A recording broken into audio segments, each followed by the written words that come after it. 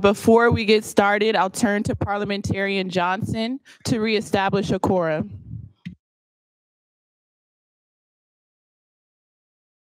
Thank you, Madam Chair. I will begin with calling the roll with Chair Moore. Present. Vice Chair Brown. Vice Chair Brown is absent. Chair Moore is present. Member Bradford. Member Bradford is absent.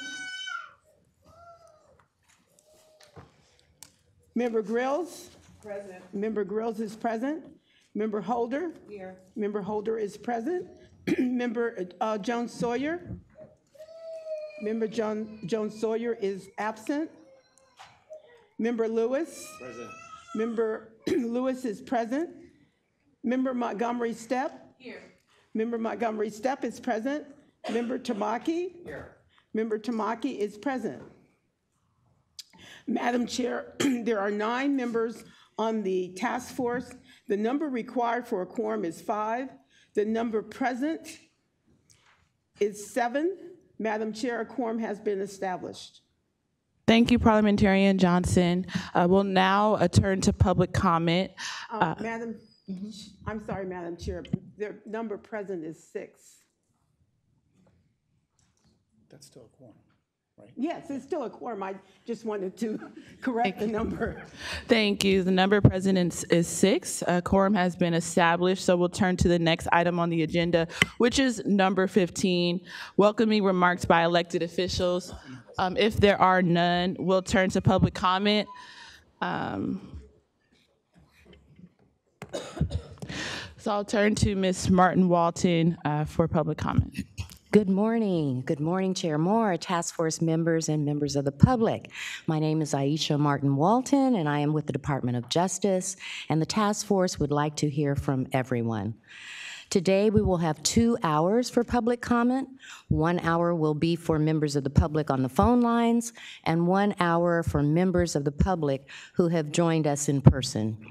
If you expressed interest in participating in public comment when you checked in this morning, you received a number card. We will hear from as many guests as possible during the 1 hour period. We will call numbers in groups of 5 or your names, so please stay comfortably seated until you hear your number range called. Please remember that each speaker will have 2 minutes for public comment. Once you have completed your comments, please leave your numbers on the podium, and please be advised that in fairness to everyone, at the 2-minute mark, you may be politely interrupted. However, just know that the public comment period is during each meeting. There's going to be a meeting May 2nd and June 30th, and that the task force encourages everyone to participate. You may also submit written comments at any time via email at reparationstaskforce@dlj.ca.gov. So with that, let us begin. We're going to open up the phone lines, and we have Keely from AT&T assisting us this morning. Keely, are you on the line? I am. Good morning. So ladies and gentlemen, if you'd like to make good morning, if you'd like to make a comment, please press 1, then 0 on your phone. You'll hear an acknowledgement that you've been placed in the queue. You can remove yourself by repeating the 1-0 command. If you're on a speakerphone, please pick up your handset. Today's comments will be anonymous, and you'll be called on by your line number. Once again, for comments, it's 1 and then 0. We'll go to line 54. Hello, this is Prince Ramses. I wanted to reiterate what I said about for California. In addition to it being only for descendants of persons in the United States, we need to make it such that there's no double dipping. So we can make it, one, based on being born in California, and if somehow you are a descendant but not born in the state or born outside the United States, it should be based on where you spent the most amount of time in your life. And if somehow, again, you spend an equal amount of time in multiple places, where you spent the most amount of time recently. And also, when it comes to, the thing we need to talk about is the racial wealth gap. In California, we know that it's greater than the national 350K racial wealth gap. The question is how much? And by calculating that, we could figure out what is owed in California. Thank you. Thank you. Keely, next caller, please. We'll go next to line number 91. Hello. We can hear you. Please go ahead. Thank you. I'm calling because there was a comment made yesterday that white people that came after slavery shouldn't be held responsible, and that's actually not true. Those that came after slavery have been paying reparations to the indigenous community and to the Jewish community, and continue to do so, even though they are not the ones that originally stole the land or the ones that pulled the switch in those Nazi gas chambers. So that's actually incorrect. Also, as Martin Luther King told us, this country could have a long time ago could have repaired the descendants of those that were enslaved a long time ago, but instead chose to spite them by calling to Europe and other places for their huddled masses, and then giving the people that came free land and even money to cultivate that land, and even money when the government didn't want them to cultivate the land. So, unfortunately, our school systems are not teaching history with its proper right and in its proper context. And so that is why we have people thinking that they're not responsible. We also have to understand that there was a such thing as fiscal discrimination, because even when they called those people from other places, they gave them land and money, but then to Black people, they were not allowed. Also, I know with the First World War, there were many GIs that could not exercise, Black GIs that were not even allowed to exercise the GI Bill. Also, banks were allowed to discriminate based on color. So you had white families that were given loans that they did not even qualify for, despite Black families that did. So the thing is, even if you came after slavery, you still benefited. Thank you so much for slavery your comments. and I'm from the sorry ra- to interrupt you in the middle of your sentence. Thank you. Keely, next caller, please. We'll go next to line 65. Yes. Can you hear me? Yes, we can. Yes. Name is Matthew Burgess, fifth generation California. And you probably heard a lot from my brother Jonathan. But I wanted to first thank the task force for some of the work that's been done. And Chair Moore, thank you for holding it down. But for some of you others here, I was disheartened to know that land wasn't taken into consideration because there was no data for land. You know, California, we have over 100 million acres of land. 43 million acres are used for agricultural. When the gold rush came and the gold ran out, what do you think people did? They led to agriculture. Okay, that's what we did. And you took farmland from descendants of slaves, Black people that were working the land. You did eminent domain, you did everything else. Hundreds of acres of land that you took from Black people, but you can't calculate that. You have Folsom Lake here in California. Folsom Lake was a Negro bar that they changed the name to, now it's Black Miners Bar, but that was a descendant of slaves as well. You changed that name, so you have that. You have Allensworth. You have all these things that you could take into consideration, but you don't. Agriculture was the way that we made a living, the way that we provided. Let's take Coloma, for example, okay? The land that you took from my ancestors, guess what we did with it? We made it a state park, but not only did we make it a state park, we allowed park officials and government officials to live there for free, rent-free. That documentation is there. Calculate the rent that you allowed them to live there for free when you took land from descendants of slaves saying that it was unlivable and you burnt up orchards. Let's talk about that. No one's talking about that. And Dr. Javon Scott Lewis, you held it down, but you know there's data on that. The nefarious acts that people did and took against our ancestors, it's out there. So when you don't talk about the theft, the land, the grab, everything that happened, the totality of it, that's where the frustration comes from. But I do thank you.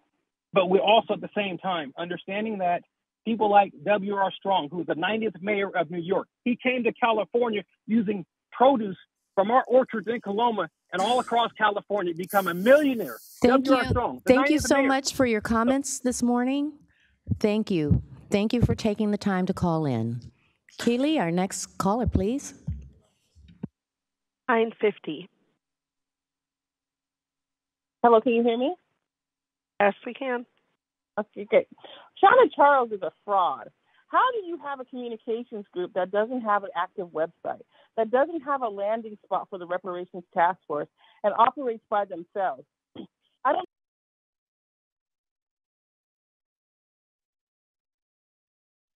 Your incompetence, and nobody seems to care.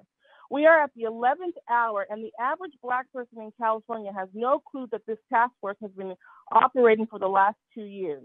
It is Black people who are trying to keep gas in their car, a roof over their head, and fighting through the actual hostile, racist working environment that needs to know about what the task force has done. And Shauna Charles is failing those Black people by withholding pertinent information that needs to be disseminated in order for these people to understand what has been discussed. Her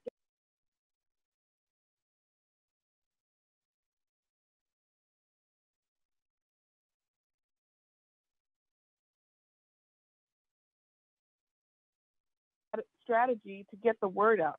These are questions that should have been asked before she was appointed. Noam Chomsky said the most sophisticated form of propaganda is to act as though you are for something when you're actually against it. And this is ever so true with this fraud of a PR group and the other two turncoats that are on the task force. The failure of the PR group and the communications in general needs to be immediately addressed by the task force. Y'all can't just sit there idly and allow this woman to completely derail your efforts to educate the public, whether Black or white, about the importance of the task force. If you guys don't address it, then we can all assume that you all are complicit in the sabotage of our reparations claims. That's all I have to say. Thank you. Thank you. Keely, next caller, please. Go to line 63. Okay. Good morning. My name is Cheryl Thornton, and I am a city and county I work for the city and county of San Francisco. What I'm calling about is that I want to urge the state task force to continue to look at Black workers, the data for Black workers for the state of California, because just like Black workers in the state of California, at the city level, Black workers are the last to be promoted, the harshest to be disciplined, the first to be fired. And so there's a lot of economic loss that's going on with just in the employment. So I urge you to continue to study the data of Black employees for the state of California, so that can maybe flow down to the city and counties through the state of California, because many people, the largest employer for most Black people is public employment.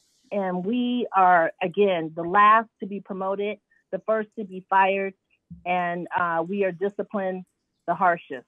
So thank you. Thank you. Keely? We'll go next to line number 53. Good morning, Task Force.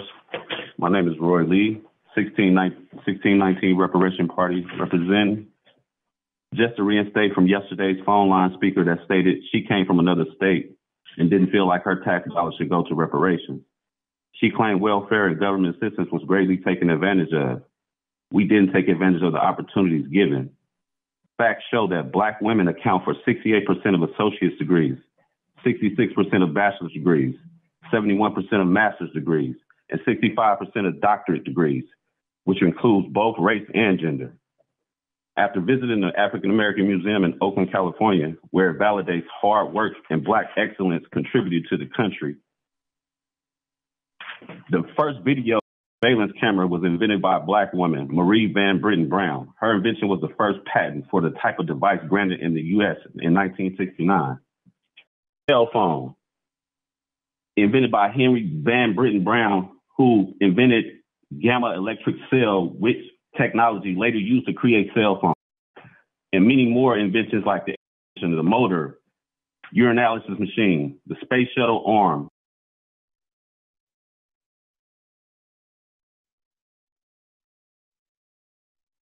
Of reparation, but what about the contributions to the country that we provided? Thank you for your time. Thank you. Keely? Next to line 66. Hello. Your My line name is open. Yes, hello. My name is Yolanda Williams. I am one of the vice presidents of the NAACP. I want to make it very clear that Amos Brown spoke out on his own opinion. I never had any idea that he had ever written such a horrible press release. Our community, our culture does not need programs. Programs have always undermined us. I want to get my reparations money. It can be made in annual payments. That's fine. The Indians got theirs. Why is it such a problem for us to ensure that Black Americans get it? And when we're talking about reparations, we're not talking about reparations for those who are from Africa. We're not talking about Black Africans. It's Black Americans. We deserve it. We have endured all types of racism and harassment. I was a police officer for 32 years, and I was harassed the entire time. It was not a pleasant career for me. And I think it is time for us to stop arguing about whether or not we should get the cash payment. Amos Brown is off track. And at this point in time, perhaps you need to think about, is he able to serve with the people? He does not speak for every Black American, and we cannot let him have that authority or power. Thank you very much. I yield the rest of my time.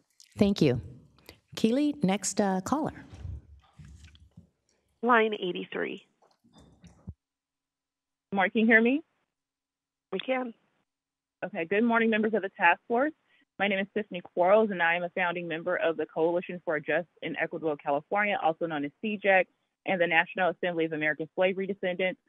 I want to first of all thank you for your monumental contribution and work for reparative justice.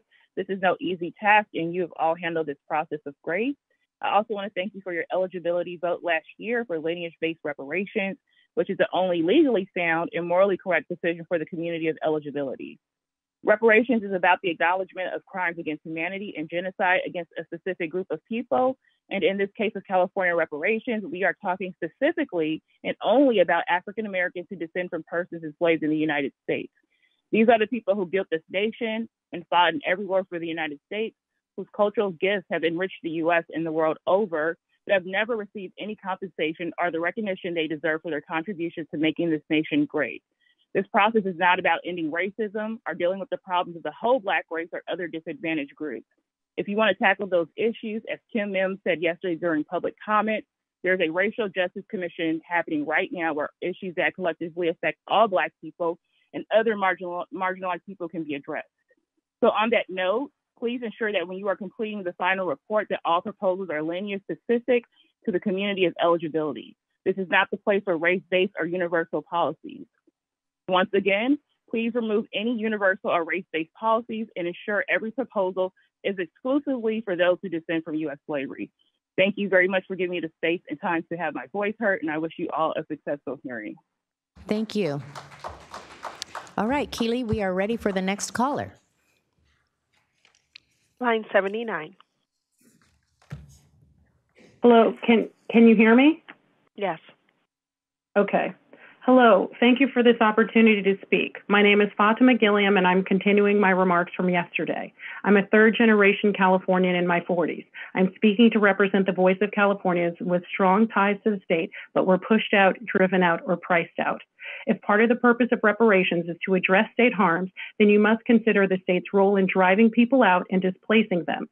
This task force must take into consideration how state action played a role in the state's declining Black population and how reparations is an opportunity not just to provide financial restitution for past wrongs, but an opportunity to welcome Blacks back into the state with a financial foundation to afford returning. Yes, you're going to have a residency requirement, but if the goal is to atone for past wrongs in California, that analysis must also include the wrongs committed against people who grew up in California but were later driven away, or felt that a dwindling Black population signaled living there meant exposing ourselves to racist toxicity and trauma on an insupportable level. Task force members, I hope you won't be dismissive of Blacks who no longer live there, because then the question becomes, why don't we live there? What did California do to drive us out? What role does the state play in a declining Black population? Excluding people like me conveniently circumvents harms linked to state action that created an environment that drives Blacks from the state, but could be repaired, facilitating our return with reparation funds. You need a mechanism for people like me. The benchmark should be intergenerational residents or those who spent key formative years in California. The baseline should be linked to those born and raised in California, because I suffered harms, couldn't afford health care, voted in California, paid taxes, and was discriminated against in California. If there are to be reparations, then people like me equally deserve to be included in who's deemed eligible. Thank you for your time and for all of your hard work on this important effort. Thank you. Thank you. Keely, we're ready for the next caller. Next is line 49. Yeah, can you hear me? Yes. Good morning, Chair Moore, Vice Chair Brown, task force members. My name is Marcus Champion. I'm a founding member of TJAC and NAASDLA. I'm from Inglewood and I live in South Central. I want to thank the task force again for voting for a strong Office of Freedmen Affairs at the last hearing and listening to the experts. I also want to put a challenge out to our lawmakers as well as our community.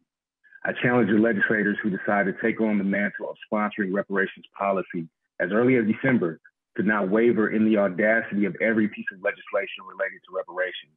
I challenge you to not water down any of our legislation with race-based or universal policy because you think it may be more palatable. I challenge our community to be active in the process and stand with every bill, through every committee, through the final signature from start to finish. This is ours and we have to own this process. I will close by emphasizing the final report is for the community of eligibility only.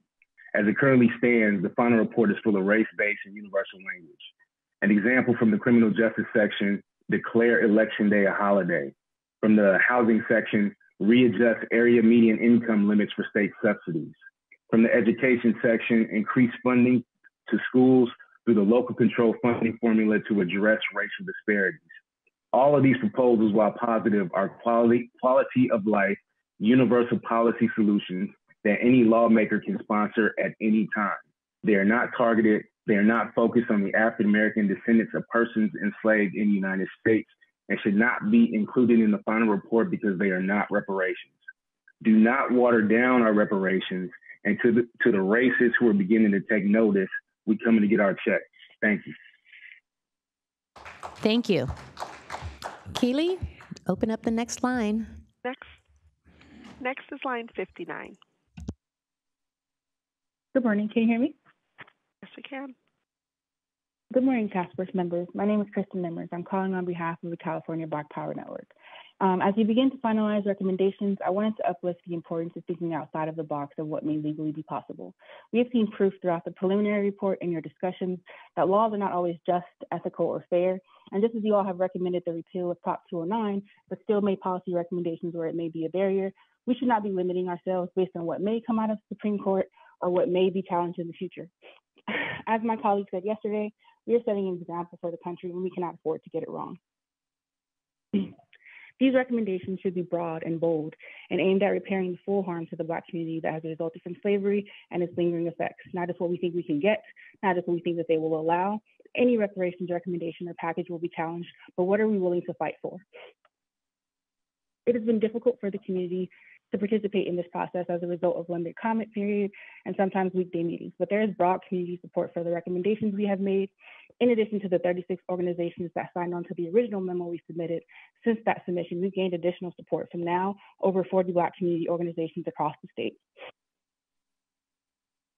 Many people are in favor of ensuring that there are multiple ways that people can prove their eligibility, of ensuring we consider equity and differently impacted communities in this process, of ensuring a broad residency requirement, and more. In the state survey conducted by the UCLA Bunch Center for you all, 71% of people in the state sample and 60% of people in the Black state sample supported broad and inclusive reparations. Our recommendations are based on what we heard in the community listening sessions we hosted for you all, in conversations with community leaders working in Black communities every day that have deep insight on what would be reparative and what communities want to see. You should all ensure that the recommendations you make align with what the community actually wants and needs, rather than what a few loud and consistent voices claim they want. Thank you to Dr. Grills and other members who have lifted up pieces of our memo to be included, and thank you all for this important work. Thank you very much. Keely, our next speaker. Line 48. Good morning. My name is Ishmael Bartley. I'm an information architect with the Redress Institute. I had the privilege to give testimony at the last hearing regarding the structure of the Freedmen's Affairs Agency. I'll begin by saying thank you to the task force for their groundbreaking work to date. I'm calling this morning to express my concern at the proposal given by Member Holder.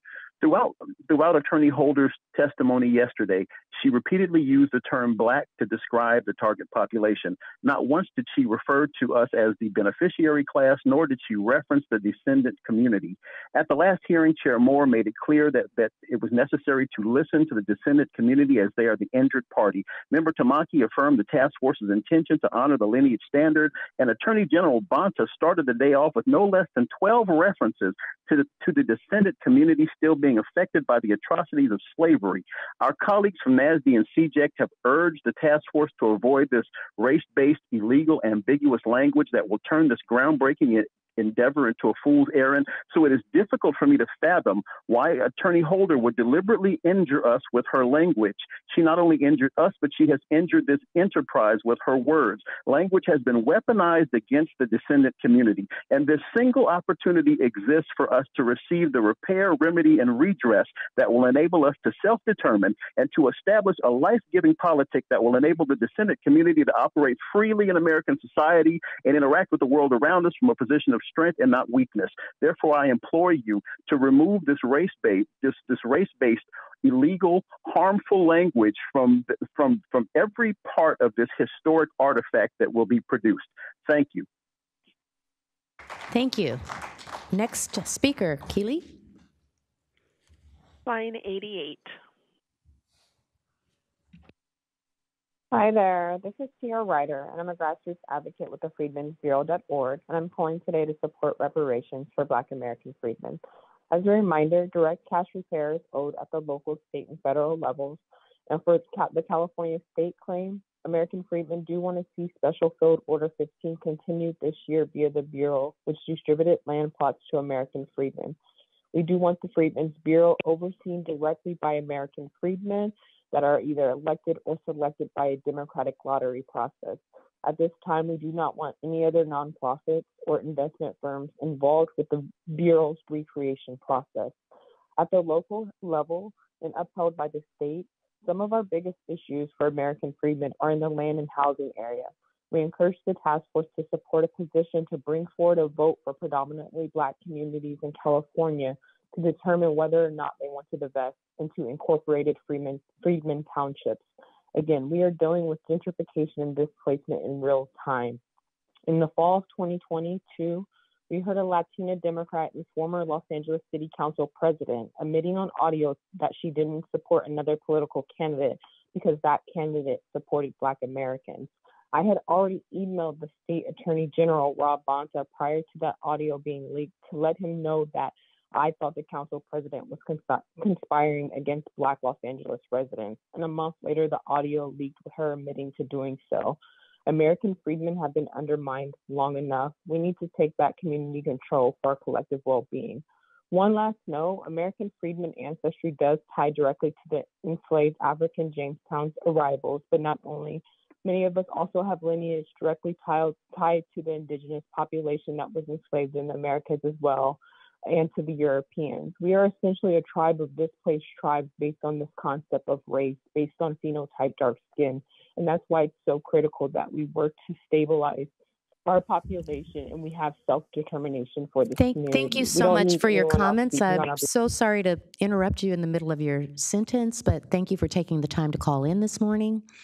Keely, our next speaker, please. 52. Hi, good morning. My name is Jacqueline Clark, and I'm in San Diego County. And I wanted to speak today about what my ancestors might have said if they were standing before you today asking for reparations, knowing that it was promised to them through Special Field Order 15, and not just mentioning freedmen, but mentioning Negroes and slaves. We identify as we identify, and we are Negroes. In this case, we will say that what if we had received what was owed to us at that time, there will be no need to be having this conversation present day. There will be no need to be here essentially begging people who have an outside interest in this to do what was supposed to have been done when the Special Field Order went into effect. Now, as far as the wealth gap goes, the wealth gap in the United States seems to be the most persistent disparity and underlying and cause for every other disparity that Black Americans, descendants of slaves, are experiencing. So closing the wealth gap is the most important thing to do immediately. It would raise people's spirits. It would give them the ability to do what their white counterparts were able to do when slavery ended, except the white counterpart benefited from slavery, while the Negroes, the slaves, continue to be treated harshly and at the direction or with complacency by the United States federal government. So today I'm asking that if there's policy to be put in place, that it's centered around the wealth gap and closing the wealth gap immediately, that there be policies and programs or abilities where people can receive direct cash payment.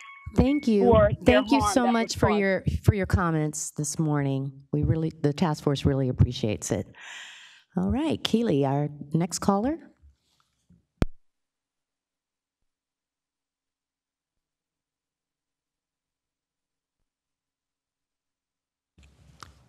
Keely, do we have anyone else in the queue? Oh, boy. Okay. Hello? Hello? Can you hear me? Yes. Can you hear me? Yes, please go ahead. Okay, yeah. Yes, this is the Fly America Egg, Law to See, Mutatis Mutandis. My name is Marcavius Bashara Johnson Dash Gray.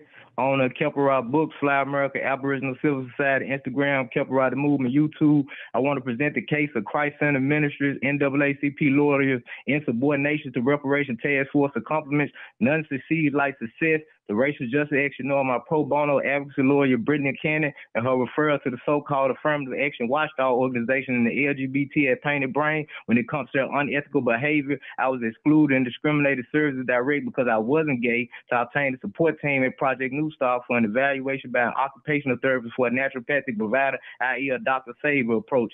I appreciate the justice, but if that's what everyone was on, thanks but no thanks. And my Denzel Washington, remember the Titan voice, the best players will play. Dr. Cheryl Greer's name one MD in your profession that has cured any disease. If they cannot show proof, it is a hoax. Young Chip the Great. These Hannibal lectures, serial killing transnational criminals can go to hell, as far as I'm concerned. The military does border patrol, not the sheriff department. Lunatics run experiments on their own people is a low-down, dirty shame. Trans athletes, military science shows, and PT, me being an expert, there's a difference. Sports and entertainment biasness against heterosexuals standing up for themselves is a form of insubordination. E.g., UCLA Integrative Psychiatric Clinic or the holistic approach are also insubordinate. Guns legislation should be written by veterans, PTSD or not, stemming from the Don't Ask, Don't Tell policy before repeal the Reading Rainbow and Defense of Marriage Act and the Obama administration. Happy birthday, my son Dylan Gray, copyrighted Crown of the Black Prince. I know Amazon is putting Enron screens on my royalties for my book, Man, Milk and Honey, on social media. Nothing else follow withstanding. So excited to get the job done. Thank you for your comments. Keely, do we have someone else? Next, line 55. Hello. I understand this reparations task force. I don't know who funded you in the first place, but I have to wonder why only 2% of the population owned slaves historically. And so now we're hearing that the 98% needs to make up for that. Well, what about going after the 2%? There are thorough records knowing what ships came here with the slaves, including 500,000 Irish slaves as well. Those records can be traced back, and you'll end up probably with King Charles these days in England and with the Netherlands. So why aren't you telling those countries they need to make the reparations instead of dumping it on the 98% descendants of people who were never slave owners? To me, this is a farce that you are telling Californians we have to pay because the 2% did something, and we're not going to go after the ship owners. Container ships come into Sacramento every day. We don't check everyone. So human trafficking continues. You're not doing anything about it. This is just absolutely disgusting.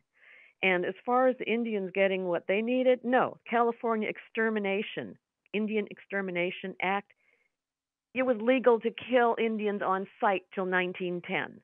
So get over that. They never got what they needed. Your task force asked more like a clique. You've got a selected group you're going to give money to, and everybody else, you know where you can go. I don't think you are honest. I think you're hypocrites. You won't go after the real people, the shipping companies that today have billions of dollars, and yet they are totally, completely at fault because of their slaveries and their slaver ships. And I think you need to get real and stop trying to con the state of California. Kaylee, next speaker. We'll go to line 92. Excuse me. Hello, my name is Pamela Smith, and I'm here in Sacramento County. I want to object to, and first of all, thank the task force for what they're doing. However, it is, there's more needs to be done. I want to object to this stipulation regarding born in California. People do migrate. I actually have my second great-great-grandfather's death certificate, and it says place of birth on line 14 and 16 for great-grandma and great-great-great-grandmother and father. Place of birth, it says slave. Really? How would you feel if that's what you saw in your ancestors' death certificate, where they were born were slaves? Really? I digress.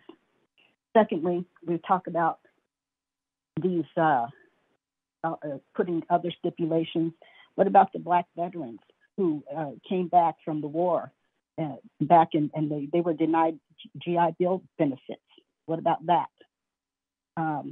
Black people as a whole, doesn't matter if your ancestors were slaves or not, Black people as a whole in this country have suffered many, many atrocities, down to the microcosm of just everyday existence.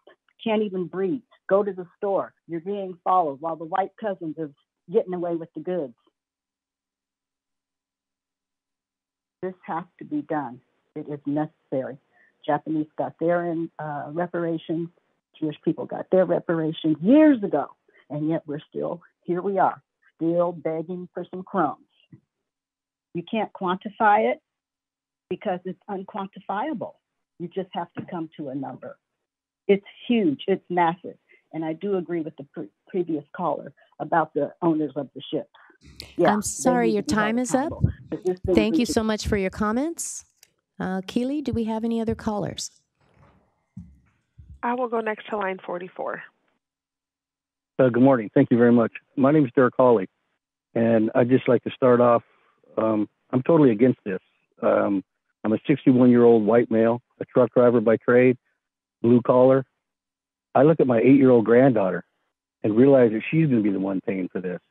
My family's from the north. Nobody's ever owned a slave. And let's talk about what happened in the 60s. And I don't mean the 1860s. I mean the 1960s.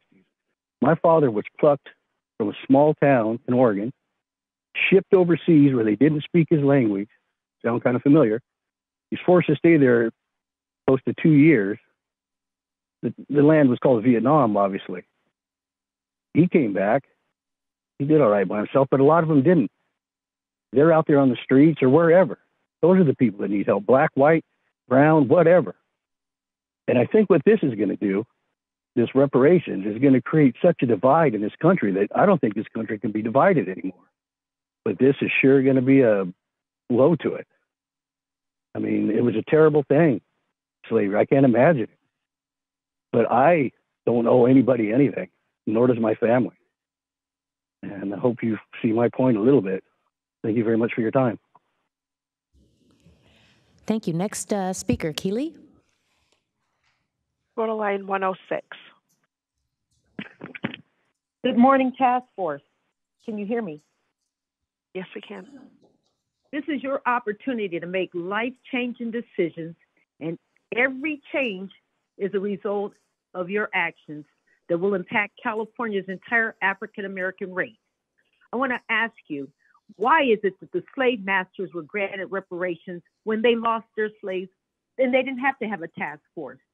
Every race has been compensated with reparations with the exception of African Americans.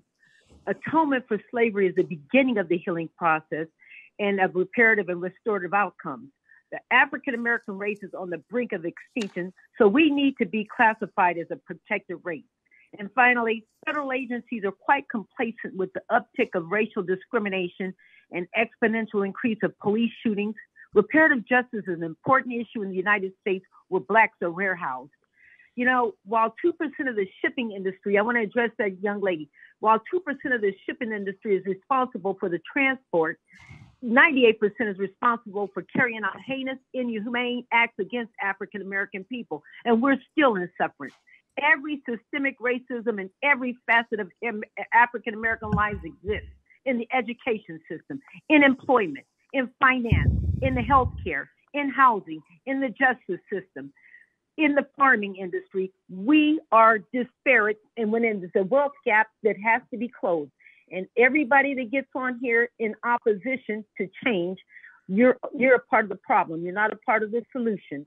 I call back my time. Thank you. Thank you so much. All right, Keeley, we are ready for the next caller. 45, your line is open. Yeah, peace. What's good, y'all? My name is Cash Gaines. I just want to clarify that I'm Black American on both sides of my family for context of the conversation. I was going to call in to talk about how the 13th Amendment allowed for those who were criminalized to still be paid cents on the dollar.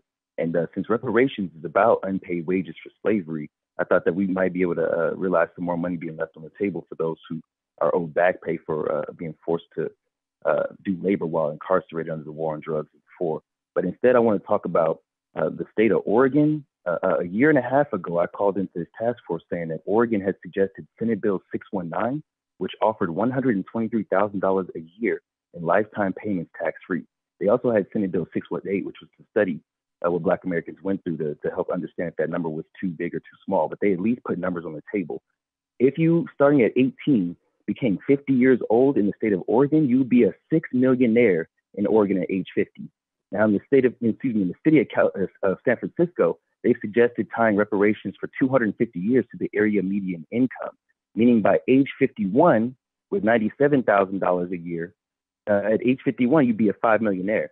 So if we have to have compromise in reparations, what we would suggest in San Francisco's case, and I might say for the entire state, is we keep that lump sum payment, but tie it to those who are over age 50 to receive it first and foremost, because the lump sum needs to be a part of the reparations claim. The last thing I want to say is that reparations will raise the GDP of certain cities and states as it settles debts and allows for consumption and reinvestment. We cannot afford not to do reparations. Thank you.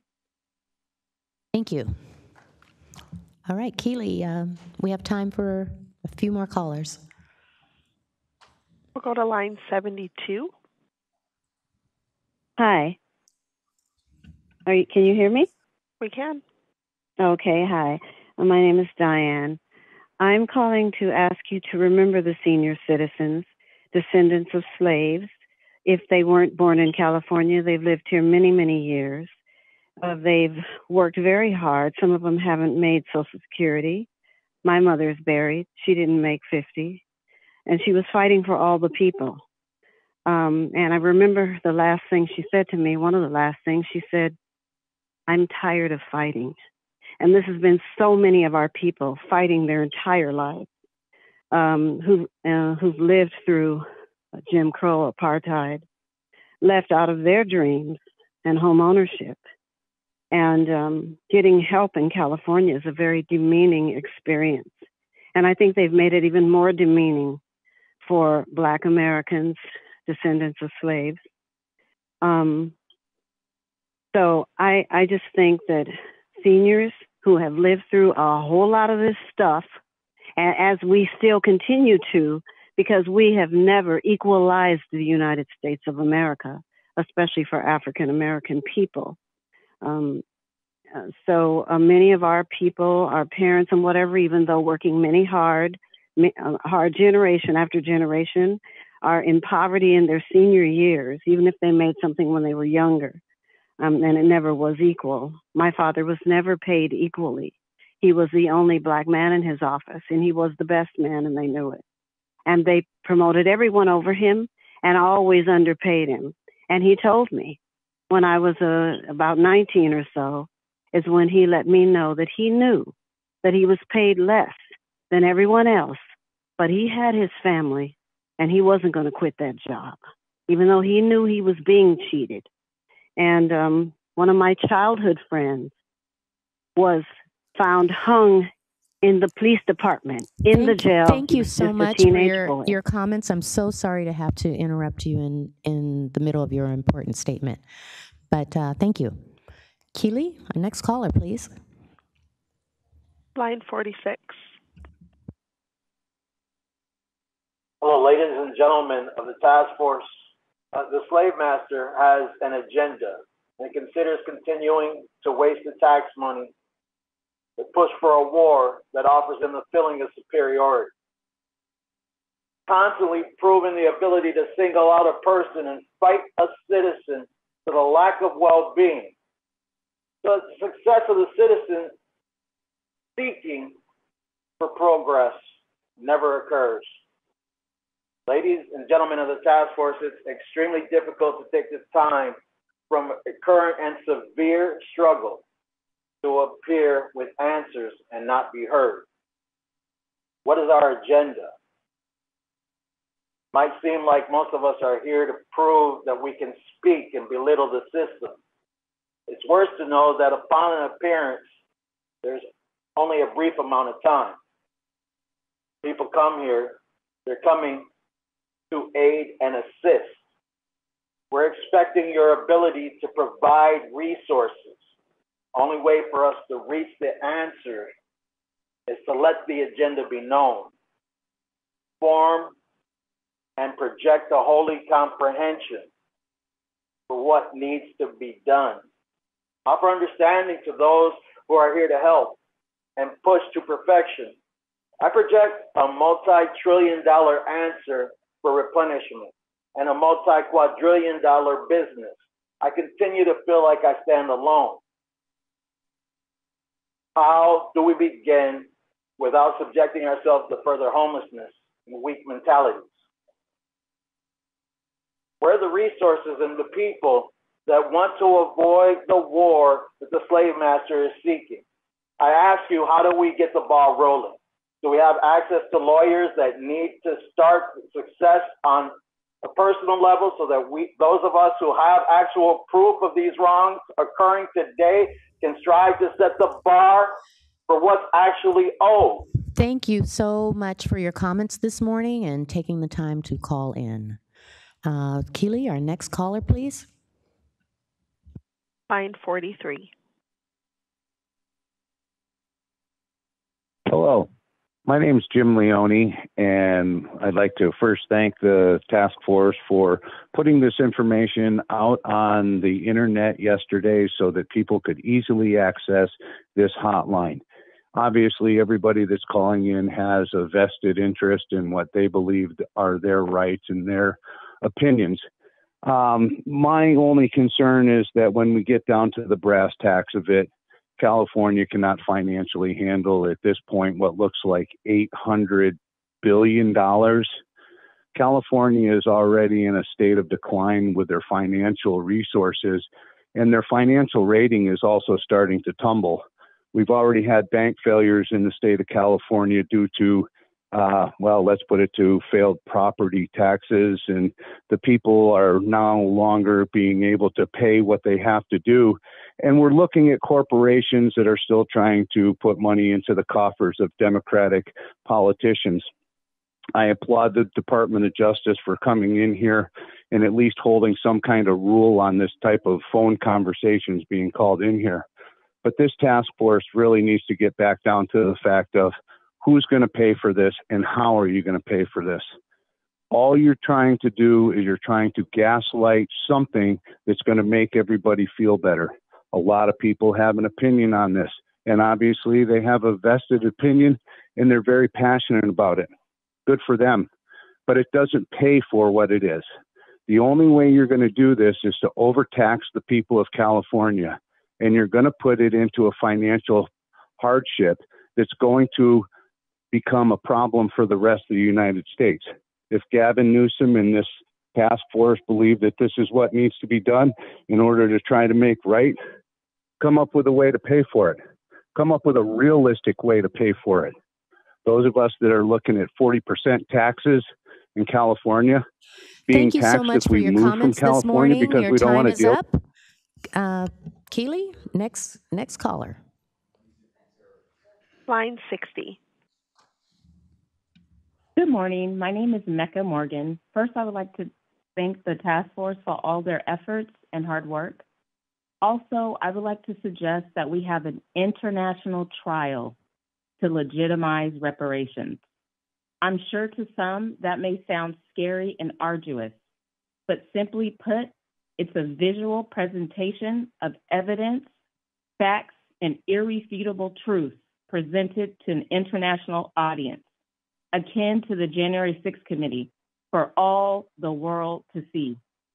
We owe that to our ancestors, ourselves, and our fellow citizens, because there is a lack of knowledge and understanding about reparations. And unfortunately, we have been called upon to show and prove. I am willing to assist in any way that I can. Thank you for your time and attention to this matter. Thank you. Keely, do we have other callers? We do. We'll go to line 108. Good morning. My name is Andrea Heteru. I'm calling from San Diego. Shout out to member Montgomery Stepp, my city councilwoman. I just wanted to draw attention to the decision that was made during the last meeting in which you decided to have an agency, not just an oversight. And I applaud that. And I also applaud that you amended it so that it said that there would be oversight for agencies that were providing services, but that there would be direct services if needed. And that part did concern me. I'm hoping that Member Bradford and Member Joan Sawyer will be able to shepherd that through so that the if needed is determined by the actual freedmen agencies themselves. So we wouldn't want other people to decide whether it was needed. We need to be deciding that ourselves.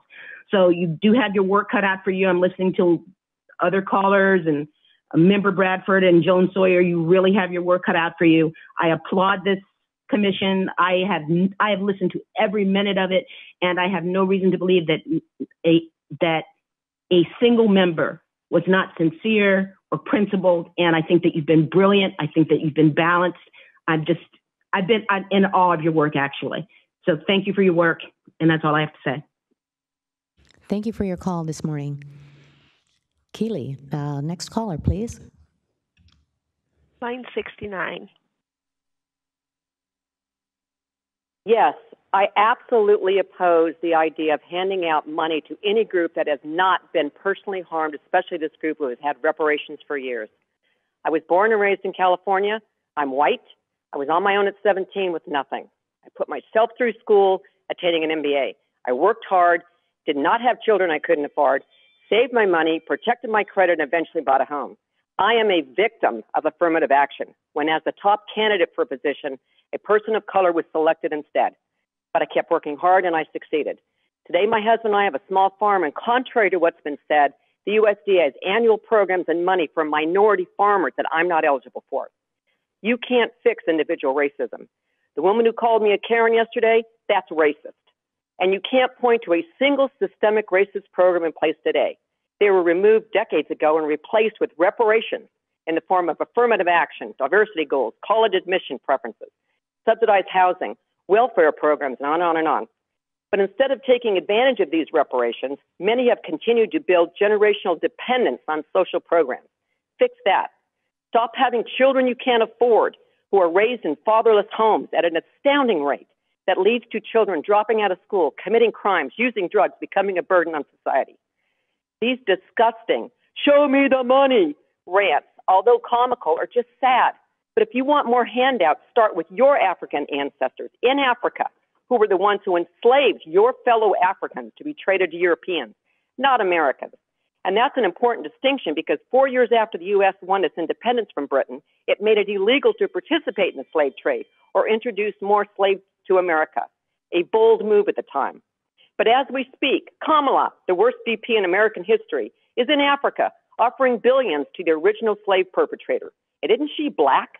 That's irony, folks. And that's all I've got to say about this disgusting reparations board. Next speaker, Keely. We'll go to line 70. Hello? Hello? Your line is open. They got discouraged and hung up because you took so damn long. Your line is open. Astaghfirullah. We'll move on. The next line is 95.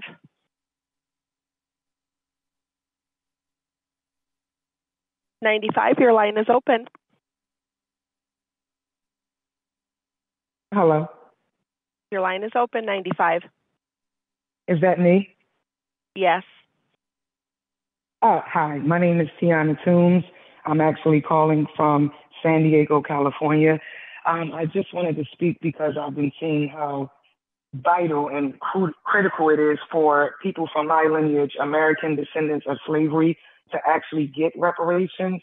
But I would just like to start with some facts. So the only reason why AB 3121 was able to be passed was because the legislative aide Maureen Simmons of California introduced the bill AB 3121, and only because of Attorney Antonio Moore, who provided all of the necessary data as well as the information to get this bill passed, who then was ultimately pushed out so that all of the information and knowledge that he provided could be bastardized and used and manipulated to actually stop us from getting reparations. Based on the political knowledge and education that I've learned from the president of the ADOS Advocacy Foundation, Yvette Carnell, it has been proven that the only way that we can actually get full, true, authentic cash reparations is through the federal government. The states does not have the proper funding to even provide enough money for us to get reparations. Therefore, at this point, this task force is a farce. And then the leader of the task force has blocked her entire Twitter account so that the people who she says she wants to hear from cannot even voice or express their opinions. So in order to actually have a task force that's going to be successful, we have to have people who are willing to stand and put their feet to the fire, hear feedback, hear commentary, and actually be able to ingest it and process it to get the ultimate goal, which is reparations. I don't see that happening. So to anyone who can hear the sound of my voice, if you are actually serious about getting reparations, please go to the adosfoundation.org and sign up. Our chapters are launching soon, and we will actually get the reparations for the federal task force. Thank you very much. Thank you. Thanks for your call. Keely, next line, please. We'll go to line 77. Hi, can you hear me? Yes, we can. My name is Catherine Wade, and after watching Vice President Kamala Harris' speech in Africa, I really felt my ancestors' spirit. I mean, Black African Americans were kidnapped from Africa, brought to America to be enslaved one time. They worked in the fields. They put cocaine in Coca-Cola for them to work so hard and work this country up. We were enslaved again, too, when they dropped cocaine into our community crack. In my generation, they destroyed our families. They incarcerated our Black men and women. They stripped us from the women from their children. You separated us twice. You brought us here. You enslaved our ancestors. I have doctrine of my grandfather's slavery. And again, we don't want the 40 acres and a mule. The land is already claimed, and the mule is no good. He's outdated. We want our money, just like any other culture you've paid when you did wrong to them. We deserve our money. We don't want to be dependent on other programs for an overseer to watch us gain generational wealth for our children. Our ancestors didn't have that choice. And let's talk about police. When my son, Malad Baldwin, in Antioch, California, was beat, hunted, and died at the hands of the police, and the police is in Antioch, the same old, just like the slave masters, they're getting away releasing documents to the FBI, federal government, of all the corruptions and beatings and killings that they've done here in California. Let's still talk slavery is going on here in California today. I'm in the 50s. I worked in the fields. My mom didn't graduate because she worked the fields and worked in the white folks' house, you know. So let's talk about slavery. Let's talk about the pain of a Black mother having sons in America, disenfranchising our children of education, of anything that anybody else had in America, that white people inherited what they have off the blood and the backs of our people building this country up. Let's talk about that. We don't need no more programs. Mental health. Who's going to help us? Thank you. Thank you for your call white this people morning. don't know how to Thank you for taking the time to call in. Keely, next caller. We'll go to line 100. Line 100, your line is open.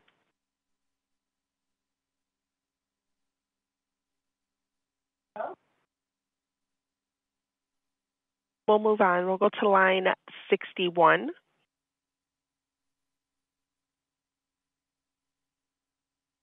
Line 61, your line is open.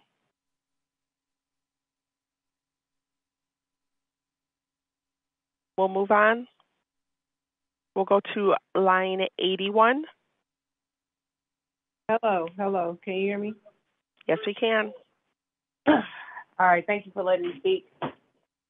I'm having a call from LA. I'm a blogger from the Black American Heritage Club, and I'm not satisfied with the report. I'm a Black American who can trace their lineage past the 1865 census and trace their ties to this land of North America. This report needs much revision. Speak to California, not to federal reparations. California has a racist, sinister history. Starting from 1850, when Cali became a state. So there's no need to mention the transatlantic slave trade but to the illegal slavery. Speak to the illegal slavery, more domestic human trafficking, redlining that caused wealth gaps and health problems, unjust legal systems, more detail like these correctional facilities, and the eminent domain of free Black Americans that benefited white Americans. It was all these things were to benefit white Californians. And they have used racial terror up and down the coastline that needs to be addressed and redressed.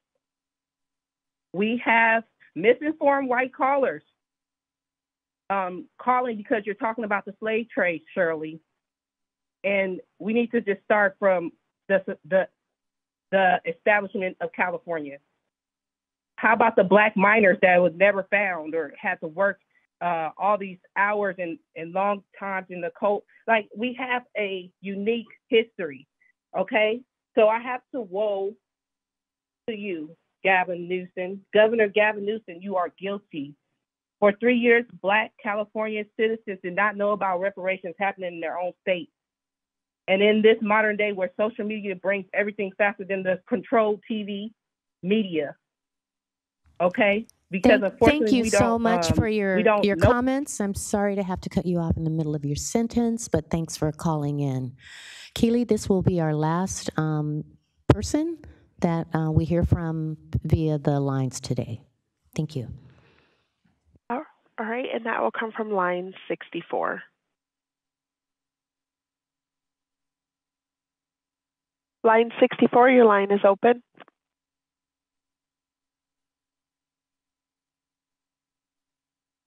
We'll move on to line 82. Hello? We can hear you. Oh, yes. Hi. Good morning, Task Force. Yes, my name is Carolyn Rory Simmons, and I have tracked my family history back to slavery, where just by the color of their skin gave another person power and control over them. My mom is 94 and still alive and well, can speak firsthand about the racism in this country. I'm a Black woman born and raised in California. I'm not an African American, never been to Africa. I'm a Black American indigenous to this land. California is where I was raised and continue to live. I'm an educated woman with degrees. I have lived in my mortgage-free home for the past 14 years with a rental property as well. I don't need your education. I don't need your housing. This is just another tactic for the white race to continue to control and dictate how we move forward in this country. I was raised in a predominantly white county and just happened to have gone to school with our governor. I want what is owed to me and would love to see my mom benefit from what she witnessed that was stolen from us many years ago. Not only was our land stolen, but our ideas was as well. Not to mention that the slave owners, what they did to our Black women back then. My family still has property, and it's called Sugar Hill because that's what the white man said. There's some mighty fine sugar up there on that hill. We've been through more than what any person can imagine. I've heard the stories, my mom crying about the things that happened to her parents. We were to divide that land up right now, it would cost us to pay for the postage stamp of what it would cost to divide that money up. He who controls the land and the food controls the world. Warren Buffett, the Rothschilds, just to name a few. We have a few families that run this country, about 90% of this country. How can you guys try to say that we are not, we do not have reparations come and that we get them without you guys making a decision as to how we should receive it? I don't need I'm sorry, your time is up this morning, but I hate to cut you off, but thank you so much for taking the time to get on the call and call the task force and share your comments, and that's to everyone who called in this morning. We're now going to shift to in-person comments, so and when I call your name, the first 5 folks who received a number, please come forward, stand up and come forward, approach the mic. William Bronston, Akil L., Chris Lodgkin, and Davis, I believe, Wall Owens, and Mark, Mesger.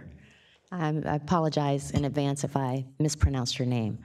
So you have 2 minutes, so please begin. Welcome and good morning. Cherished members of the task force and family in the audience.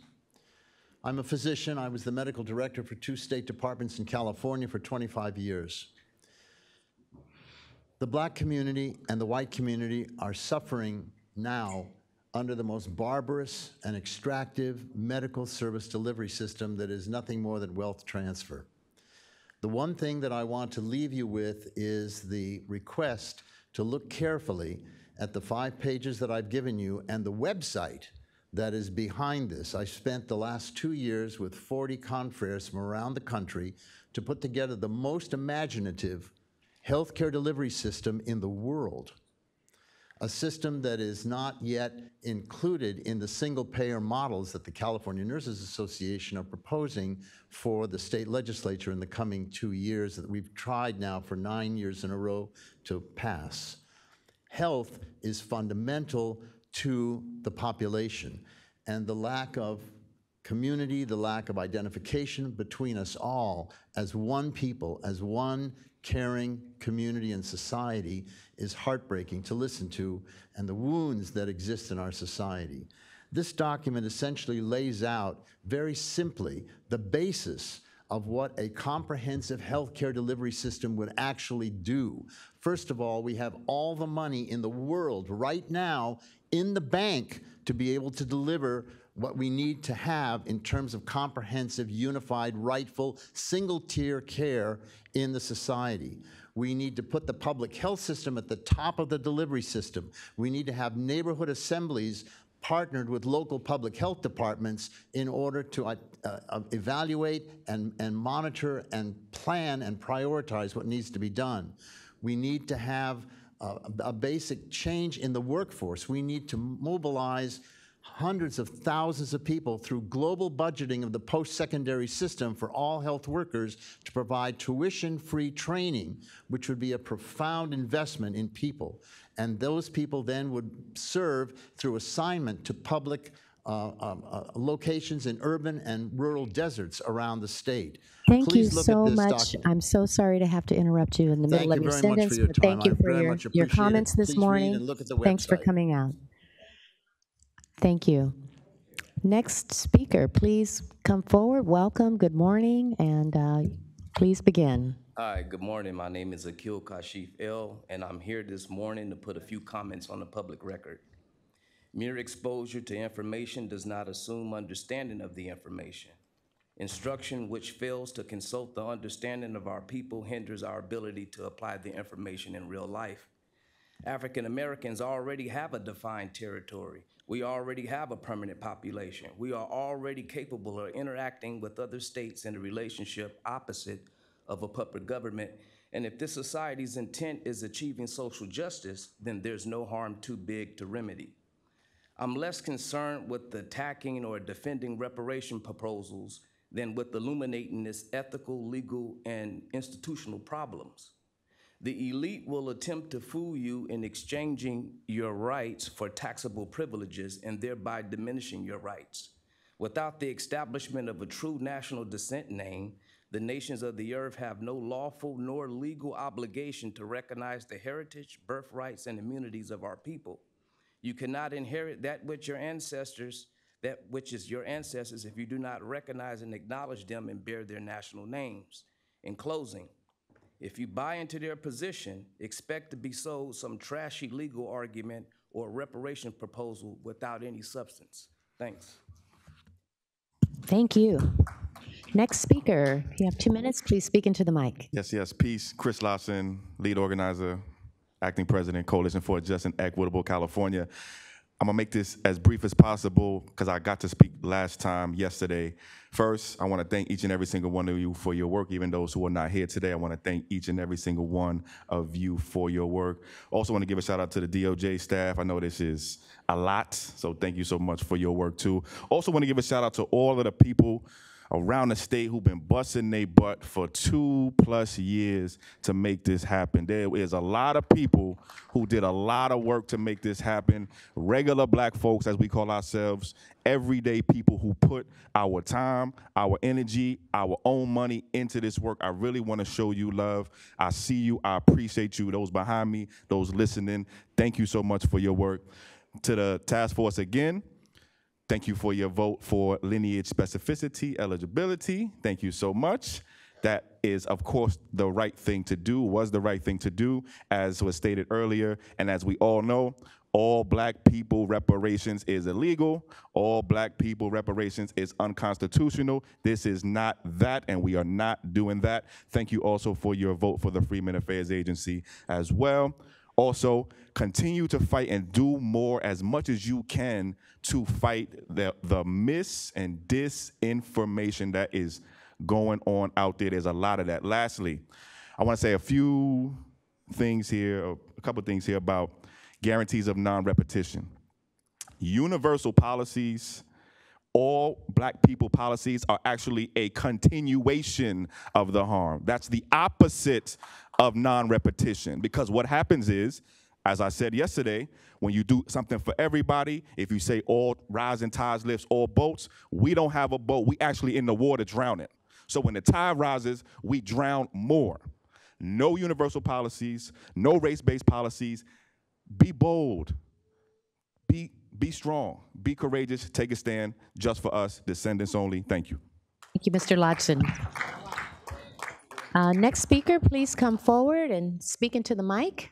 That should be... Yes. My name is Mark Mesger. I'm a lifelong California resident, and I find myself in a very unique position. I had a great-grandfather who took a bullet during the Civil War as a Union soldier to stop slavery. And I also have a grandson who is black. So it takes for about 3 or 4 generations from a white German immigrant taking a bullet as a Union soldier to a black grandson. I'm not asking for reparation for my grandfather for standing up for what he believed in, and I'm not asking for reparation for my grandson. What I am asking for my grandson and for everybody else's grandchildren or their children, be it black, white, green, orange, purple. I'm asking for a voucher system. The voucher system gives the parents and the student the right to get an education that is deserving for them. The money, each child and their parents, the money would follow them. We are spending approximately $15,000 a year for public education. Let the parents, let the student take that voucher system for 12 years, from kindergarten through high school. Let the money itself, it will not cost us taxpayers. It won't cost us nothing because we are already spending it. It is time to educate our children, all colors, all colors. If we start there, it's a great step forward. I appreciate it. I want to say I'm very impressed with the number of people who are very, very concerned about this. I don't understand some of the problems that the black community has lived with. I'm sorry, your time is up, but thank you for I'm a strong coming proponent out. of the voucher system to educate all of our children Thank you. equally. Thanks for Thank coming out. All right, next we should have, we're still in numbers 1 through 5. Ms. Davis and Owens, I'm sorry. Thank you so much for being patient. Thank you. Hi, my name is Ann Davis, and I'm a part of a movement that just started. I just want you to listen in. Oh, hold on.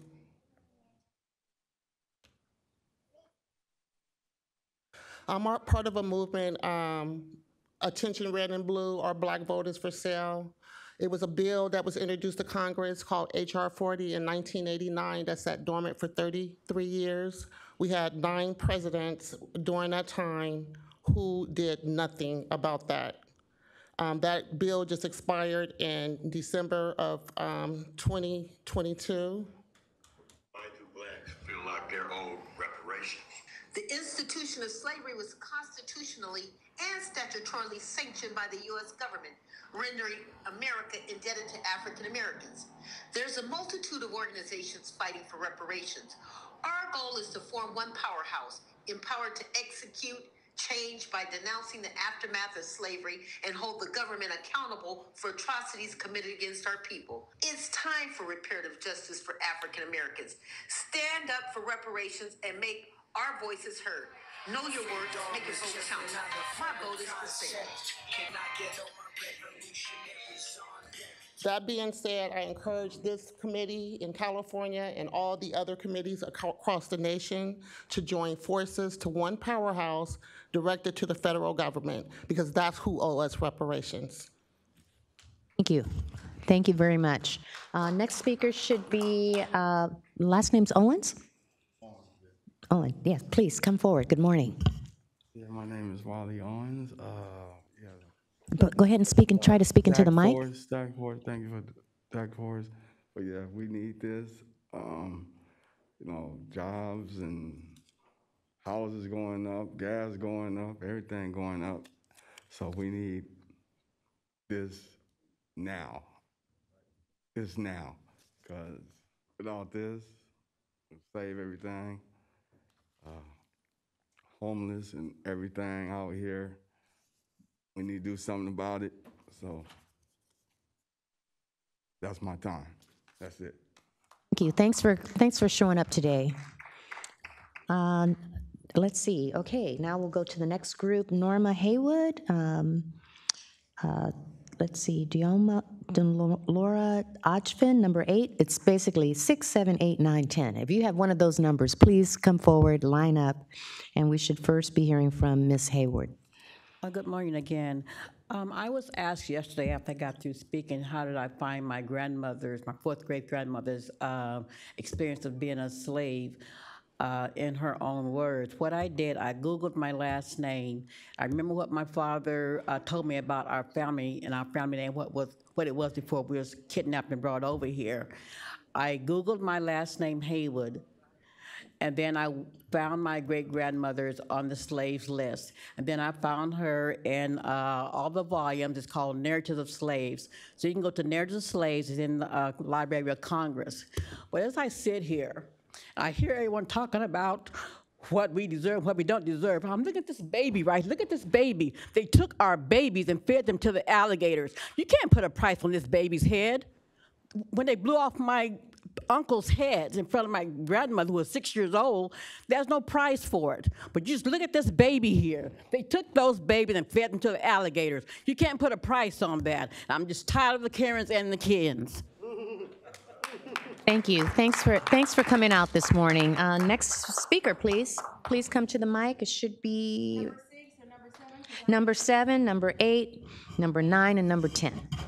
Thank you. Good morning. Thanks for your patience. Good day. My name is Omo Lara Odofin, and I thank everybody for being here. I just want to start off by reading this. Pope Sixtus via Papal Bull. The Papal Bull issued by Pope Sixtus via documents positive show social progress between the Papal States and Italy, Jewish communities in the 16th century. Sixtus V granted Jews full civic rights in this bull and empowered them to establish schools and build synagogues. And the people reduced their taxes and were pardoned for various crimes, considering the harsh treatment that the Jews endured during the Renaissance. Those Jews were my color. These atrocities have been happening because of what the papal bulls have done.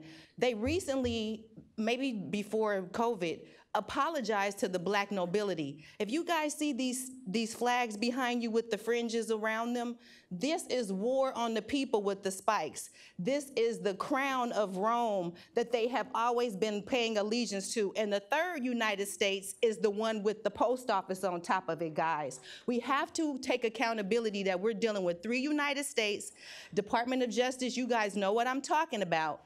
And we need to have transparency. If we're going to get anything done in this reparations movement, we need transparency and proper education of the people, because this war on the people, we have been disabled deliberately. And there is a Disabilities Act that will also help this Reparations Act to enforce the continuous disabling of the people. Not only white people, Mexican people, Chinese people, we all are the same people. But there was a study done by the American Institute Society of all these great scientists from Harvard and everywhere, and they discovered that the DNA of a melanated person has 9 series. They've known this forever. We're geniuses. The white man, the Mexican man, the Chinese man, they have 6 series in their DNA. They are a little less genius than the 9 series. I'm so sorry like to cut you off in the middle of your sentence, but thank you so much for coming out today. Thank you. Thank you. All right, next we should be Miss Royal. Please speak into the mic. Good morning. Hi, good morning. Thank you. My name is Royal Bassett, 1 Peter 2 and 9. And Bassett is French, the last name of our former slave owners. First, I would like to honor my ancestors who are now Black angels for the opportunity to be heard today. I think it would be wonderful if we start with legislation, since this system began with legislation. I already proposed 3 out of 4 bills for this legislative calendar, which were all denied by the state of California. due to its max capacity, whereas I would have to wait for the following legislative year. Granny's Law, a bill to protect women from discrimination in the healthcare system. Valerie's Promise, a bill to protect women, showing special attention to Black women who are denied CT scans due to the belief in the medical system that we don't feel pain. Zion's Dream, to teach the youth through a writing workshop called Write Your Pain about the legislative process and how difficult it is to pass laws for Black people and people of color. And lastly, Mary and Joseph's Law, to protect Christians from religious persecution in school, work, and government. I would like to personally thank the Reparations Task Force for all that they do, and I will continue to do my part for my people as well.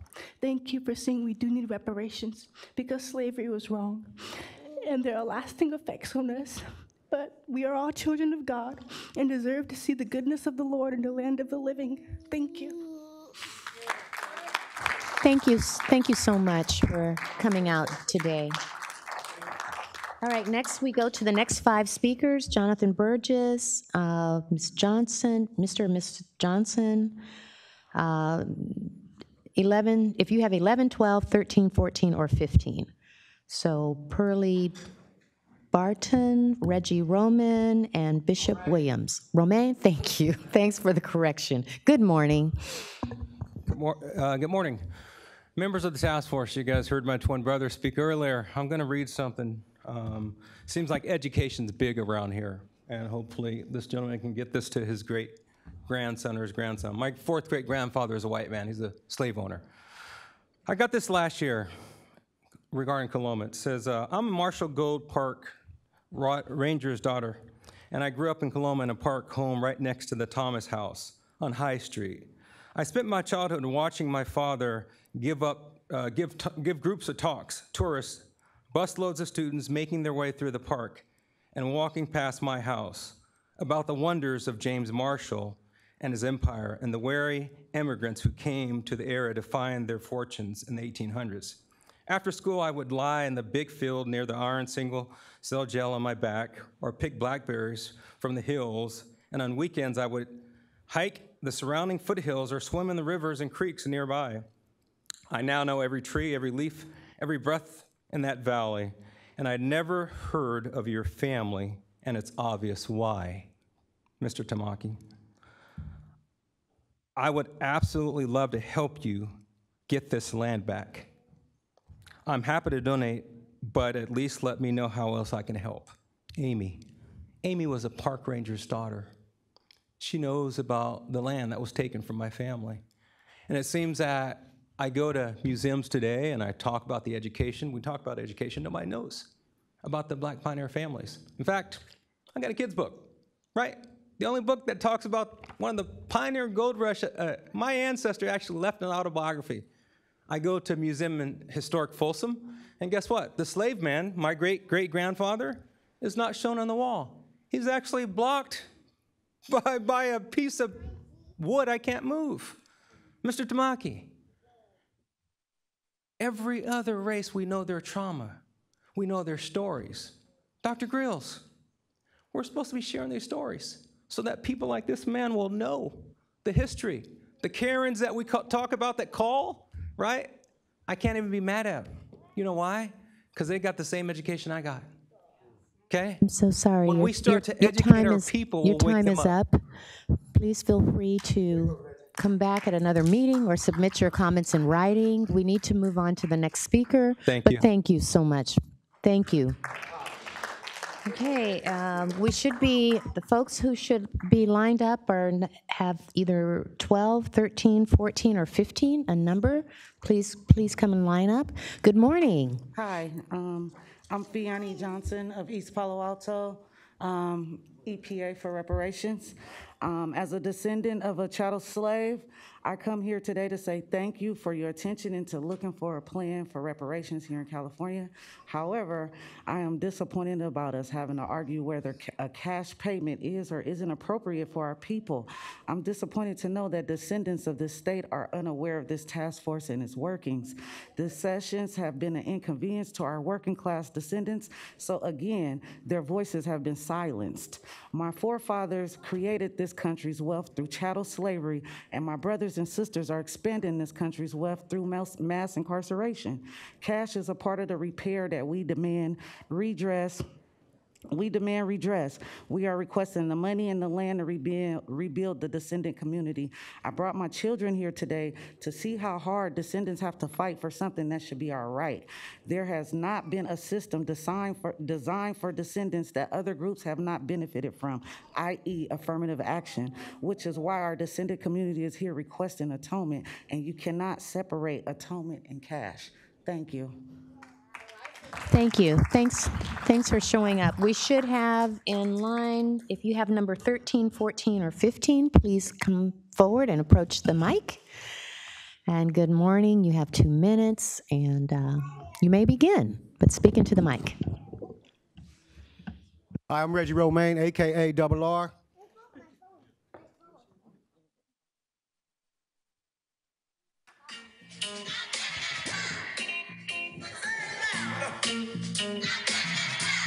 Loosen up. Some say we got a lot of malice, some say it's a lot of love. I say we want to improve it until we get what we deserve. We've been beautiful and we've been strong. We've been being bad talked about as sure as you want. Just as sure as it takes 2 eyes to make a pair. Brother, we can't quit until we get our share. Till we get our share. Not only that, I'd like to thank my new defense team. Give it up for the national chairman, Brother Akbar, with the new Black Panther Party. I appreciate you guys. You guys can also listen at us on Black Power Radio, Sundays and Mondays, 5 through 7. Write this number down, 515-605-9889. I would like to put in a motion for land acquisition in April. 2 days to deliberate in LA or the IE at UCLA, at the Bunch Center, whatever, on our water, land, and air rights. Can I get a second? Okay, pass that. Okay, the UDHR, let's see, needs to be made law and legislation. Okay, you guys can watch us from this, for 1619, our first interview, 1619 Reparations Party, we was interviewed by let's see, this was Friday in Chad on Politics in Black. Please look at it because it's our political strategies on reparations and many solutions. So I'd like to thank Friday and Chad. Thank you. All right, well, onepercentage.org is the site that you guys can see all our information. I yield back. Thank you so much for coming out. Bishop Williams, good morning. Please come up and make yourself comfortable and speak into the mic. Thank you. Good morning to everyone of the task force. Thank God it's a blessing me being here this morning. I want to start by saying that Amos Brown is missing. That's good. Okay, that's real good. And he shouldn't be back, all right? Because I couldn't find my paper to pull him off the task force. And I want to speak on my granddaughter, Shanika Williams, been missing for over 2 years. And there's a lot of racist people here from the press and everything of that nature there. I've been speaking on her from Oakland, San Diego, and here and everything. And the only person that interviewed me was a lady down in, a white lady in San Diego, asked me a question about her, was interested in it, you know. But this task force here, I'm gonna tell you, I can see further than y'all can. Because about this $800 million, okay, you know, during the 1800s, that was the field niggers and the house niggers. You know what I mean? Yes. And I want to know which one of y'all, okay? Because here's what I just like to say. I don't mean no harm. Please don't get upset with me. You know, I'm a righteous man. I'm a religious man, and I have the Spirit of God in me. God sent me here, okay? Now, the other $800 million, we might need a new task force before this is over with, because that $800 million, we want to see that money spent on black peoples, okay? Okay, and I feel that every black person in California should be paid some money, regardless where they from, okay? Y'all give out money to all the other races, all other peoples coming in this country. You give them our money, part of our money, all the army and everything, all the money going overseas to all them people over there in the wars and everything. Part of that money belongs to black peoples, the army and everything. Part of that money belongs to black people in the United States. It's time for a truth to be told. You know what I mean? So don't think y'all giving us nothing. You study taking away from us. Study, you know what I mean? And so now, I want to say this here, because I'm not ashamed, afraid of nobody, not even the people that's over y'all, that govern everybody else, you know, because me, I'll take the governor court, you know. Bishop, Bishop, thank you.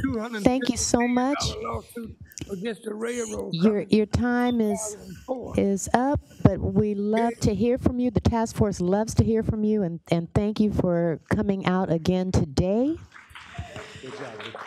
Thank you for coming out again today And I want to see you and president sharing with the my task granddaughter, force. okay? Thank you. Don't be so racist. Thank you so much. Thank you.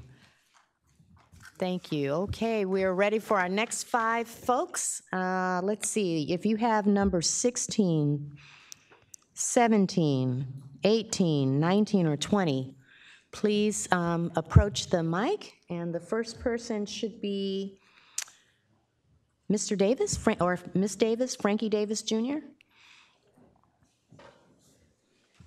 Please come forward. Go ahead and speak into the mic. Good Greetings, morning. panel. Thank you for your work. Thank you for everybody participate. Thank you for everybody participating in this. This is some important stuff. Just found out about this recently. Well, I've been hearing rumors about it. Yesterday, I had a chance to witness what was going on for myself. And this morning, I was on the webcast, and it had some interruptions.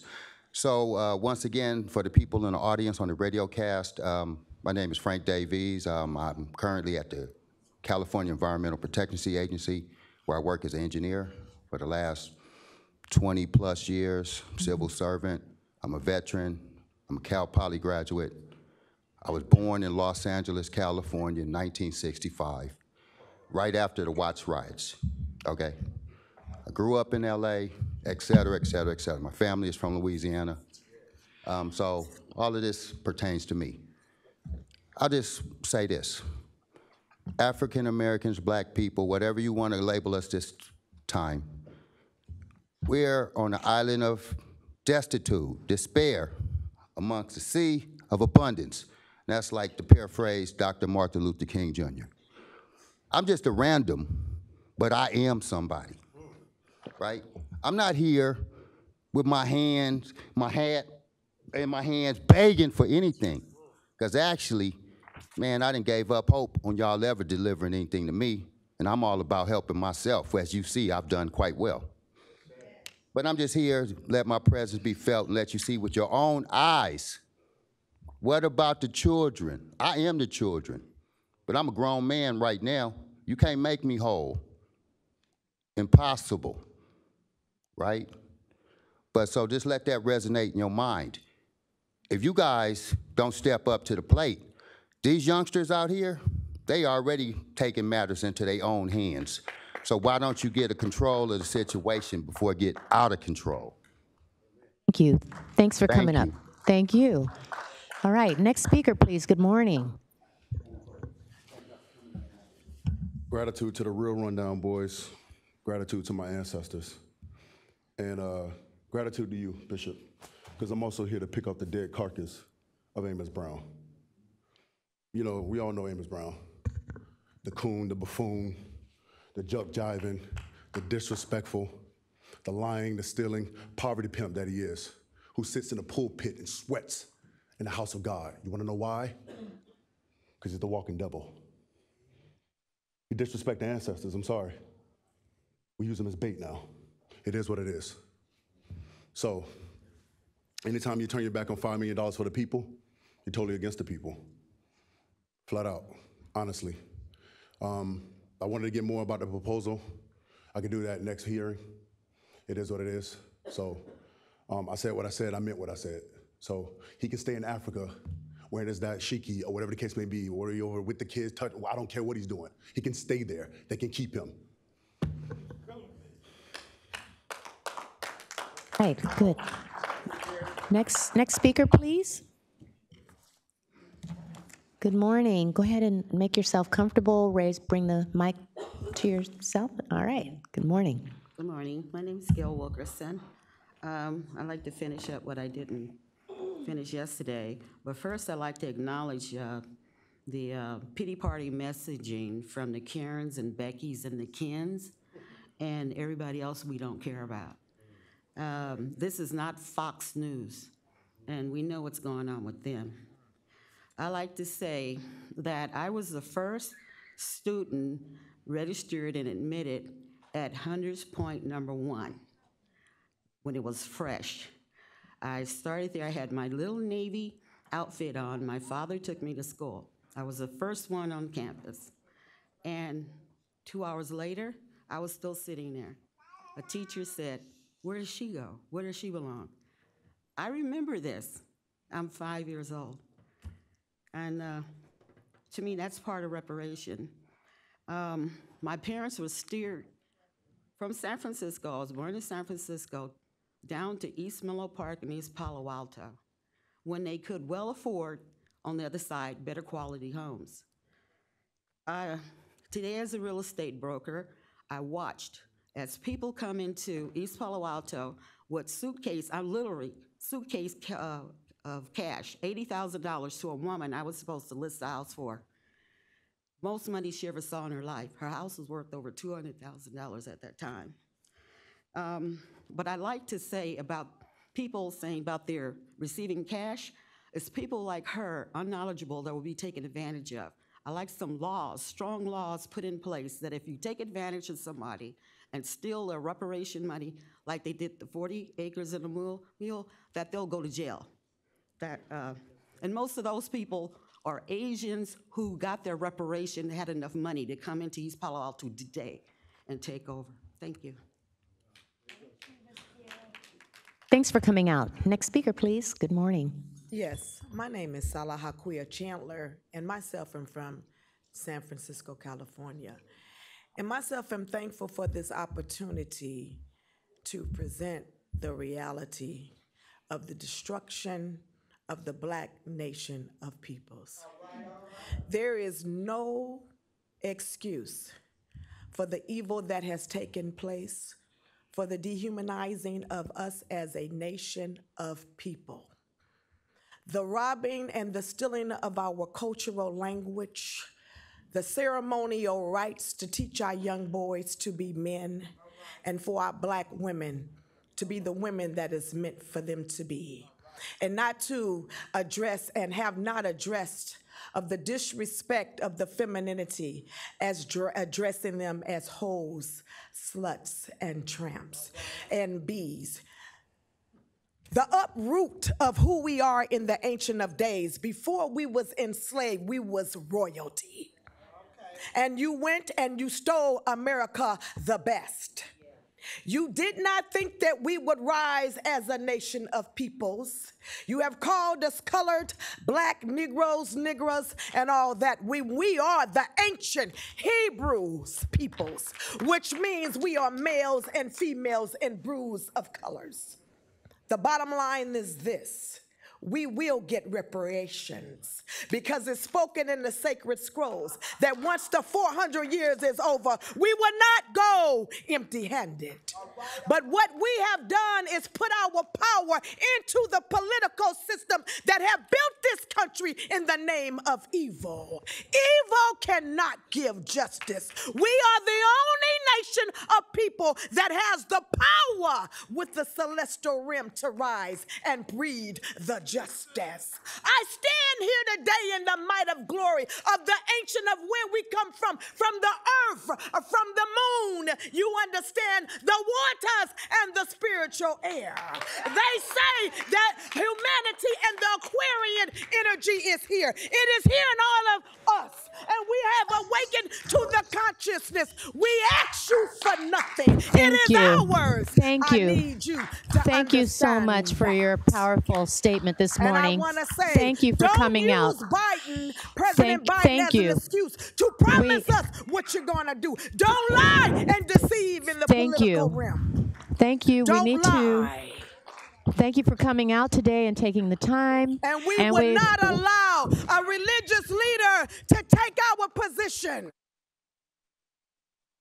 Spoken concerning all of these African American boys that have been murdered in this country.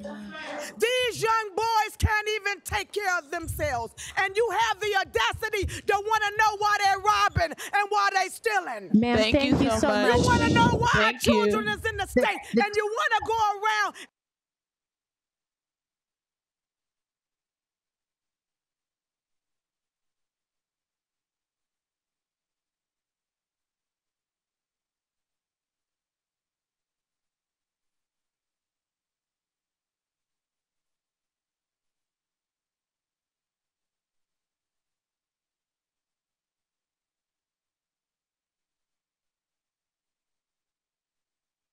Thank you so much. We have to go to another person. Thank you so much. Thank you. Thank you. Thank you. Of the political debate. You want to know why we are suffering, why we on crack cocaine, why the mothers are being abused. You want to know why, and you look down on us.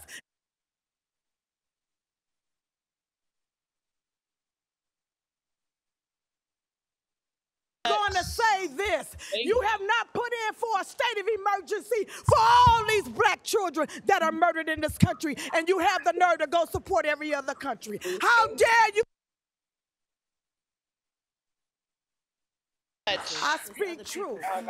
We put an hour and 2 minutes on a suffrage that we have been going from generation to generation. This cannot be discussed. We need to make this a national and an international emergency to deal with the pain and the suffrage. Okay, Now, thank you. No more tomorrow. Now, give us what's ours, because I'm gonna promise you. All right, thank you so much. Thank you so much. Control of this planet Earth, and she is going to make sure that we get what's rightfully ours. All right, we have lots of, we have more folks who want to speak. Many of you have taken your positions. Thank you. Many of you have made yourself professionals. Many of you added doctors to your name, and there's no healing around here. Let's have an understanding. Let's have an understanding to the reality of what's going on. I speak the truth. I stand. I carry no guns. I carry no knives, but I carry my soul. I see the injustice that's happening to my people, and you can't put a price on it. Are you understanding me? Thank you. We have to hear from other people, but we really appreciate it. Thank you so much.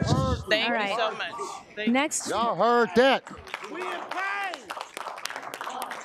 All right, we should, whoever has number 20, please come forward. If number 20 is not here, let's move on to folks who have number 21, 22, 23, 24, or 25. I'm sorry. My name is Yasmin Abdusami. Please speak into the mic. Good morning. Good morning. I just want to say that we have a lot of trauma in our community around this, all of this, and we got to listen to the people. That's very important, and everything everyone has to say is so important, so thank you. I would like to speak about the language being used during this hearing. I hear several of the task force members and other presenters speaking about race-based harm, race-based solution, and racial equity, and I think that some of you are missing the point. Last year, this task force, almost to the day, voted for 5-4 for lineage-based repair. Can we specifically focus on the descendant community, on the harms experienced by the descendant community? Can your language reflect the specific harm that has been done to the descendant community? It is the will of this task force and the will of the people that reparations be lineage-based in California and across the nation. I know that we come from ideologies and organizations that focus on race-based repair, but for the purposes of this bill, can we please focus on the descendant community? Yesterday, a sister called in on behalf of the California Black Power Network to advocate against lineage-based reparations. California Black Network is a fine organization that does good work, but they are yet another anchor organization associated with this task force that does not believe in lineage-based reparations. These anchor organizations are not advocating for lineage-based reparations, and they are not promoting lineage-based reparations. That's why descendant people in California don't know about AB 3121. So I'm here to say, if you do not believe in lineage-based reparations, step down. If you do not believe in lineage-based reparations, disassociate your organization from this task force, because we are focused on the repair for descendants. Leave the money for organizations that believe in lineage-based repair. Don't take money from this project if you don't believe. I would also like to say thank you to CJEC and ARC for your continued commitment and education Thank you. for lineage-based reparations. Thank you so much. Thank you for your patience this morning, and thank you for coming out.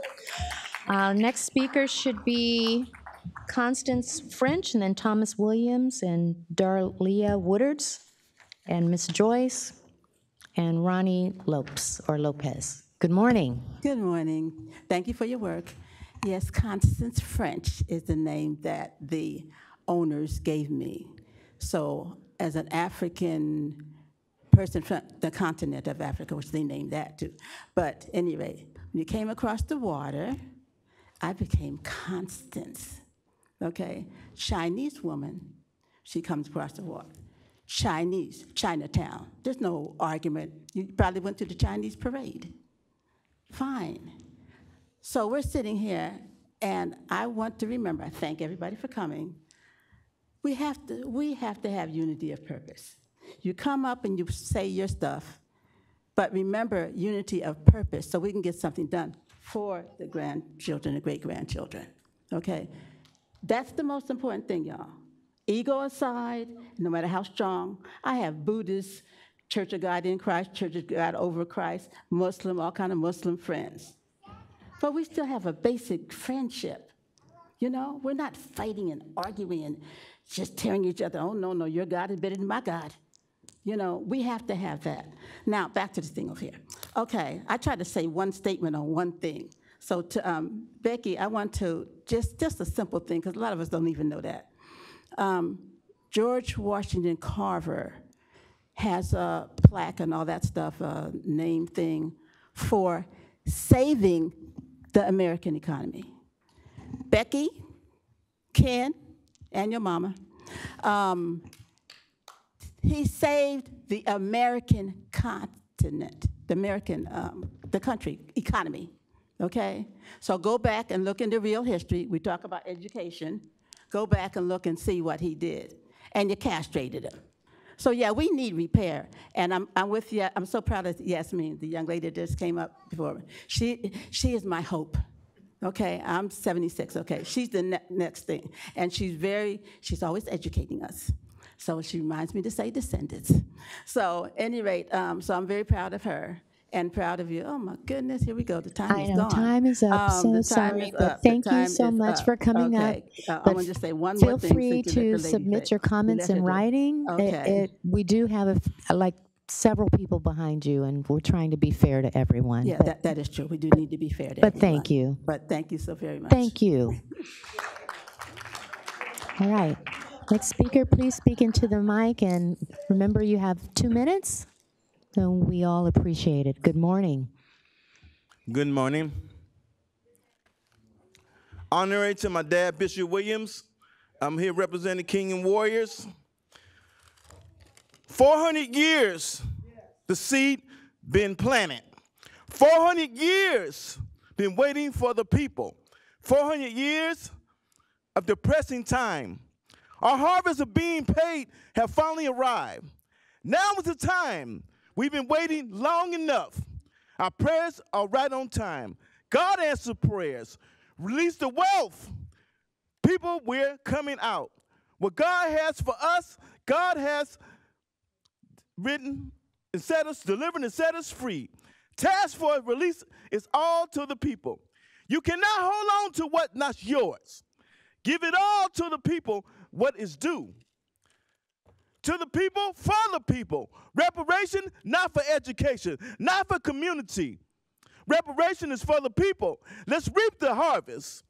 Missing black people don't get media press. Never. Missing press don't find black people. My daughter's been missing for 2 years.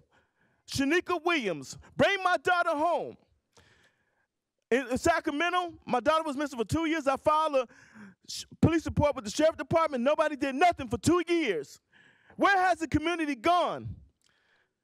White person been on the media missing. They've been on the press for 1 day. Be on the media. Support the harvest reparation. Bring my daughter Shanika home. Now is the time. Now is the time. Let God bring you home. Fight, fight, fight. Amen. Thank you. Thank you so much. Next should be Darlia Woodards and Shaquila Joyce. Good morning. Good day and shalom, everyone. Hope all is well. My name is actually Shaquila Joyce, and I'm born and raised in Fresno, California, so I drove all the way down to be with you this morning. So I grew up in a broken, impoverished Black community. Growing up, I grew up during the crack epidemic. I just have to say this, our people do not own planes, we don't own trains, we don't own any airplanes or ships or anything like that. So this was an attack upon our people, modern day slavery, if you will. It broke up our family for many generations. So I am here to stand to be the voice for generations before me, generations after me. My question is, why do Black communities lack proper resources, funding, housing, mental health opportunities within our country, within this country? And the reason why I say this country is because our ancestors helped build this country. Our ancestors are the ones who built the White House, if you will. So why do we have to struggle so hard with education and different things, different disparities? Again, this is another attack upon our people, and this is modern day slavery. We constantly deal with police brutality, broken families, etc. My question is, where do we really stand in all of this? I am tired of marching. I'm tired of the press. I'm tired. I'm sick and tired of being sick and tired. So my question is, where do we stand? Where's the resources? And when do we really overcome? Is this going to be just another meeting for propaganda or for social media purposes? We need something to be done here. And if I have to keep traveling from Fresno back here to Sacramento at the state capitol, I will do so. But I am here again, standing for generations before me, generations after me, okay? Many blessings to you all. Thank you. Thank you for your time. Thank you for driving up to Sacramento this morning. All right, this should be Darlia. Good morning. Grand Rising. So my name is Darlia.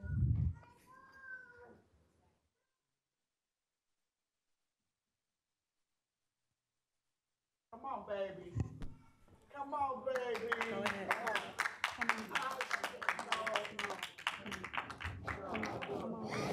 Okay, you got this. Come on, honey. Hello, my name is. Hello, my name is Dorlia.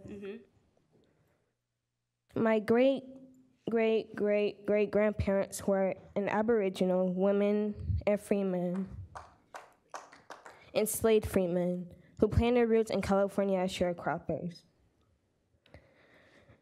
My family is through all of California, from the north to the south borders. We are so deep that we don't even know it.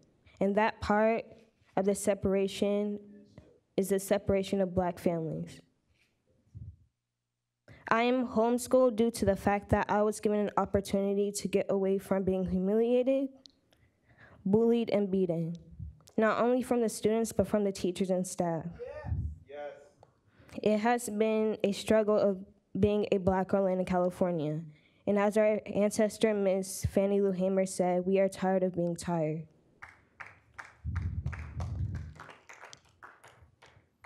My great-great-great-great-grandfather was freed as a child at about 7 years old. I can't even imagine running around in sugarcane, cotton, tobacco crops, and clueless to who I am, nor having education. We Black people are about 7% of the state's population. Now imagine what it's like to be one of the few Blacks in the school, unless you're in the inner city. There is no self-identity or self-awareness in public schools, and if so, you're being bullied. I'm an entrepreneur, and as a Black 7th-generation Californian, I am barely getting out of the mud. I'm thinking about my lineage and how my great-great-great-grandchildren are going to be benefited off any proposed reparations. In our homeschool, we are taught about Black economics. Where are the credit unions going to be at? Where are our own hospitals going to be at? Where are our schools going to be at? How and will school benefit? Homeschooling is important, especially for Black children, to know ourselves. We come from greatness, we are greatness, and to greatness we shall return. Thank you so much. Thank you so much for coming out. It is now 11:10. We have 1, 2, 3, 4, 5, 6, 7 Good day, people. everybody. Good morning. Good morning. My government name's Rodney Lopes, but I'm Sonny Blue Bland. I'm a blues singer, and I got the blues real bad. And I just, I appreciate what everybody's doing, but I just think there's a bunch of bull right now. And it's like, you ain't gonna bust a grape in golf shoes. This is all just running through the motions, a red tape thing. No, man, come on, put something down. Put something on the wood right now. Oh, and wait till tomorrow. Wait till the next meeting. A bunch of bull. And my dad said it real. My dad was Bobby Blue Bland, the great Mr. Bobby Blue Bland. He said, ain't no love in the heart of the city. And that's exactly what it is. Ain't no love in the heart of the city. And you guys are doing what you got to do, but don't be part of the problem and not part of the solution.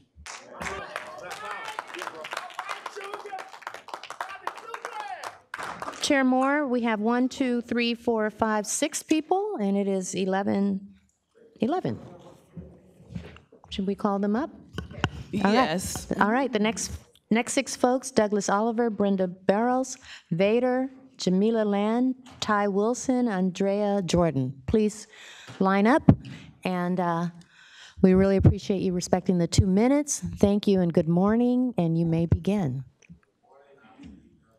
Oh, let's see, your mic is not, can you?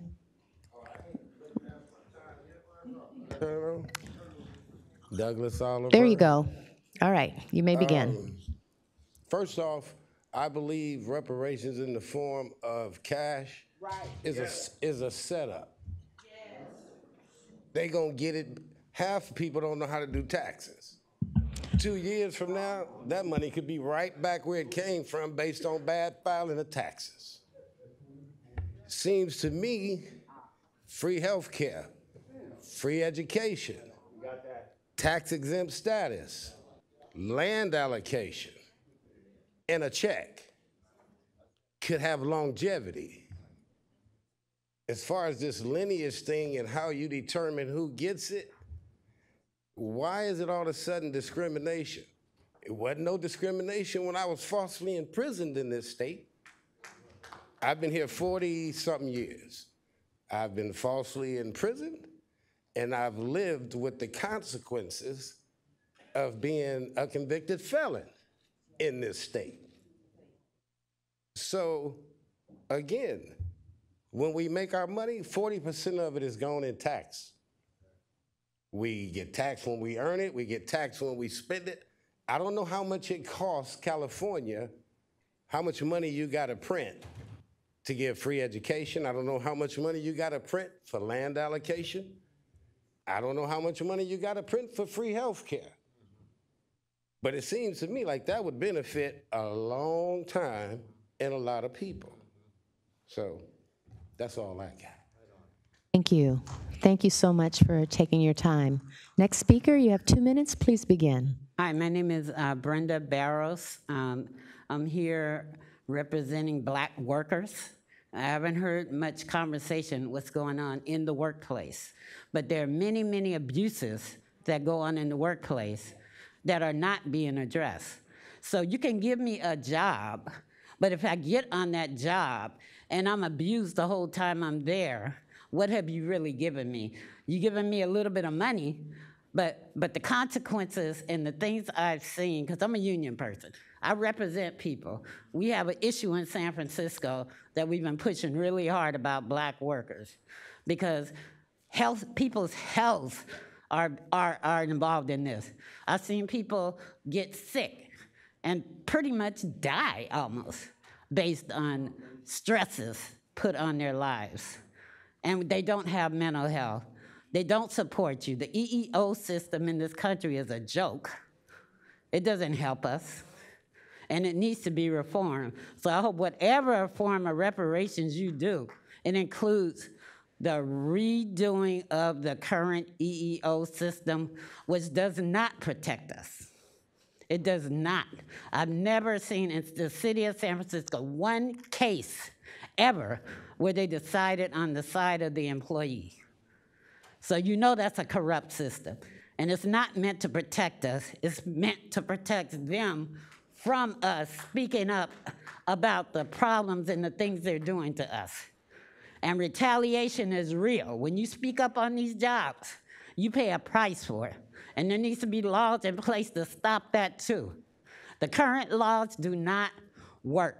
So please fix it. Thank you. Thanks for coming out today. Okay, Vader, good morning. Man, Rob Bonta, a non-Black American wants to speak, take our time, and he can't get his Justice Department to come here and tell the truth to the people. What's up, Vader? And this task force, I'm watching them, they don't resonate with the things that the people resonate with. The people are out here clapping for what they hear up on this mic, and these people are just unaffected. But they'll let Rob Bonta take our time to talk about Legolas, a mythical, elf? Is he named his dog after? Well, let's talk about the myths that the Justice Department doesn't know how many Black Americans are sitting in their prisons. They don't know how many Black Americans that they unjustly put in those prisons. They don't know how many Black Americans that they unjustly over-police. They don't have any numbers, and this panel lets Rob Bonta come up in here like he's saving something. He's the AG. Make the AG, make the Justice Department come here and tell the truth about the discrimination against Black Americans. All right. Next speaker, good morning. You have 2 minutes. Good morning. This is Andrea Jordan, and I'm here today for the liberation of my people. I want to address the Miss Karen that called yesterday and said that she was an immigrant and said, why should she have to pay? Her coming to America, of her choosing, coming to America, living the American dream has been based on our nightmare. And that's why there's no place for us to run. We already know what the problem is. What is the solution? The solution is liberation. I heard the lady up here that said that she was an attorney in Los Angeles and said that she saw the cages and it had taken her back 300 and 400 years. I want to say the whole entire system needs to be dismantled. Because when my ancestor, Maya Angelou, said, when someone shows you who they are, believe them.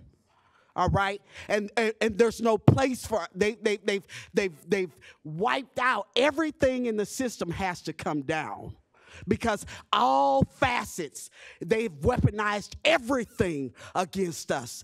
Everywhere, there's no solace for us. Everything has been weaponized. The water, every single thing, the language, the laws, everything has been weaponized against us. And true liberation starts with money. Because when we walk outside this door, there are people, I tried to get 20 people to come here today. But the wall of shame out there with all the attempts for reparations. It started years ago. Nobody believes this. Make this real. Put something in our pocket, liberate us. All right? You've enslaved us. They've done everything that they could do. It's not right. We know the problems. Fix it. Fix it. Thank you. Thank you so much. All right, I believe this is our last speaker. Good morning. Feel free to adjust the mic. For the tall person in the room. Good morning. Good morning. So, good afternoon. My name is Jamelia Land. First and foremost, I want to acknowledge every person in the room. And I want to tell you that your collective pain is in fact valid and it is felt. Yes, ma'am. I want to say thank you to every last one of you who have taken on the Herculean effort of this conversation and this movement. I stand before you today to address something that I have heard tad bits of, but I really want to get into it. So one of the areas that you as a task force is looking at is the harm that has been caused by mass incarceration in this state. First and foremost, I want to give a special shout out to Camilla Moore. Thank you for being brave enough to walk into a maximum security prison back in December, along with myself and others, and have that conversation about the true nature of reparations. You see, because at the core of the word is repair. Repair for the harm that has been caused. Number one, California is the largest carceral state in the union. We have over 70 factories, AKA plantations, built into our prison system. Do you know that in the state of California, it costs over $100,000 a year to incarcerate an adult and over $300,000 a year to incarcerate a juvenile? Did you know that in the state of California, you pay 55% of your income? I'll give you an example. My husband was incarcerated. He served 24 years. He is also the author of the proposal that became ACA 3 last year, which is now ACA 8 this year, the End Slavery in California Act. And for those of you who do not know or believe that slavery is in fact still real, I'm gonna go ahead and give you a little sample of that. You see, the state of California in its penal code, section 2700, has codified that slavery is in fact legal. Paraphrase here, it basically states that inside of every prison in the state of California, every able-bodied person is to give as many hours every day faithfully for labor. I'm sorry. You. Thank it's you. okay, I'll be brief. Thank you so much. So, for example, we talk about public safety. We talk about the necessity for our incarcerated people to work and how it helps keep down recidivism, how it helps to pay for victim services and restitution. Final example. My husband was incarcerated 24 years. His last job, he made 74 cents per hour. Thank you. They took 55%. When he went into the system in the late 1990s, he got a bill for $36,000. 24 years later, 2 months after being released, he got a bill for $34,000. Take that into consideration. He was not able to pay $2,000 in restitution after being incarcerated for a total of 24 years. Thank you. Thank you so much for coming out today. Thank you, everyone who called in, everyone who came in and gave your powerful testimonies. That concludes public comment today. If you have other comments, feel free. There are 2 more meetings, and then also you can also submit your comments in writing, always at reparationstaskforce@doj.ca.gov. I will now turn the meeting back over to Chair Moore. Thank you so much, members of the public who called and who showed up in person for public comment. The next item on the agenda is item number 17, discussion and action item, task force approval of draft report part 3, international reparations framework and examples of other reparation schemes. I want to ask the task force, do you all want to go straight into this item, or do you all want to take a brief break? So we'll take a 10-minute break and we'll resume around 11:35.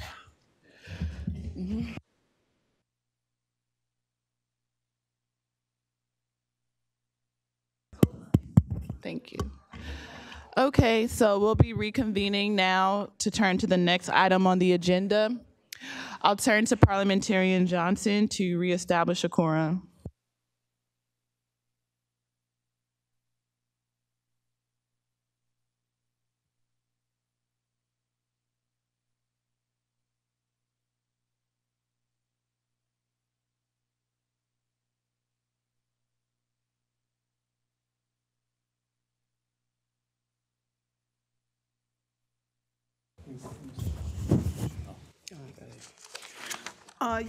Yes, thank you, Madam Chair. I will begin calling roll with Chair Moore. Present. Chair Moore is present. Vice Chair Brown is absent. Member Bradford. Here. Member Bradford is present. Member Grills. Present. Member Grills is present. Member Holder. Present. Member Holder is present. Member Jones-Sawyer. Member Jones-Sawyer is absent. Member Lewis. Present. Member Lewis is present. Member Montgomery-Stepp. Here. Member Montgomery-Stepp is here. Member Tamaki. Here. Member Tamaki is present. Madam Chair, there are 9 members on the task force. The number required for a quorum is 5. The number present is 7. Madam Chair, a quorum has been established. Thank you, Parliamentarian Johnson. So we'll turn to the next item on the agenda, which is agenda item number 17, discussion and action item, task force approval of draft report part 3, international reparations framework and examples of other reparation schemes. Thank you, Chair Moore and the task force. I will briefly present, and then if you have questions or feedback, that's the big chunk of this discussion. For this chapter, for Chapter 14, International Reparations Framework, we have delineated the UN principles on reparation and talked about what the international framework is, informed by the discussions you all had in the last couple of meetings. You've seen much of this, much of chapters 14 and 15 through outlines that have been presented, shared, and discussed. Most notably in the last meeting. Essentially, the International Reparations Framework seeks to confirm that a full and effective reparations scheme includes all 5 forms of reparations, including restitution, compensation, rehabilitation, satisfaction, and guarantees of non-repetition, and requires that this task force essentially decide who qualifies, what constitutes gross violations of human rights laws, what are victims' rights to remedies, and what must full and effective reparations include under the UN principles. So the chapters that we've drafted, we've sort of taken this issue and parsed it into two separate components. One is a more theoretical, high-level discussion of what the principles are and how they work into the proposal, and then we've gone through a number of examples of different previous international and domestic reparatory and truth and healing type actions that have taken place, and we've tried to compare and contrast. We've tried to analyze them. Ultimately, all of this is in service to supporting the recommendations that follow in the remainder of the report in order to satisfy AB 3121's requirement that it comport with these international standards. So you've all seen this in sort of outline form, now in draft form, and what we want to hear from you all is if there's any feedback, concerns, and then I think most notably if there is anything you'd like added in, especially any examples of other reparatory actions or processes that have taken place around the world or across the country. And then could you also clarify what types of decisions need to be made at the absolute latest today versus the April 10th deadline that you raised yesterday? Oh, sure. So April 10th is not really a decision deadline. So today is the day for you to sort of decide, okay, we're going forward with what you've been presented in draft form, essentially to endorse that the work product that you all are seeing reflects what you all have been instructing the DOJ to execute on and reflects the will of the task force as a whole, majority of the task force. The April 10th deadline that I've been talking about and we'll continue to talk about is we need edits. If you have edits, either line edits or suggestions for things that should be included that haven't been, we really need those by April 10th, which will give us around 2 weeks to review, incorporate, go back and forth with you, and then include those in a final draft that'll be published in advance of the May 2nd meeting. And then at the May 2nd meeting, we would essentially present to you the final report. We'll highlight any significant changes from what you're seeing today to what you're seeing on May 2nd, and then you'll essentially vote. Again, if there's anything that needs to be taken out, you'd vote to remove. That would be the process. So April 10th is not a decision date. It's not a date. You won't be communicating with each other outside of the meetings either today or May 2nd. It is really just for you to communicate to the DOJ by that deadline so that we have time to incorporate it. Okay, and a follow-up question. What would be an example of like the types of edits that would be good for the April 10th deadline, but yeah, what examples of edits? So most of what you're seeing has been approved in substance or in outline form or by the end of the meeting, it will have been confirmed approved by majority vote. So the edits wouldn't be significant. The edits would be typos or, hey, there's an idea for another repertory scheme that's not included that we'd like to have analyzed, or there is, a discussion here about, some topic that you think might need to be treated differently, or there's some different background material you'd like to have cited. Those kinds of things would be the edits we're talking about. And then if they get more significant than that, then what we would probably do is draft it and present it in the next meeting for a vote on inclusion if it really significantly differs from what's being presented today.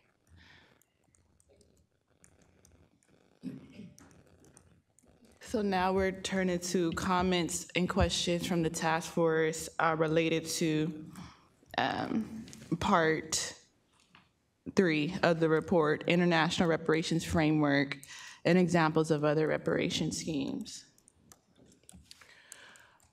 I'll start off. So as Michael Newman mentioned, under international law, you can't call a reparation scheme reparations or full or effective unless it includes all 5 forms of reparations under international law, so compensation, restitution, rehabilitation, satisfaction, and guarantees of non-repetition.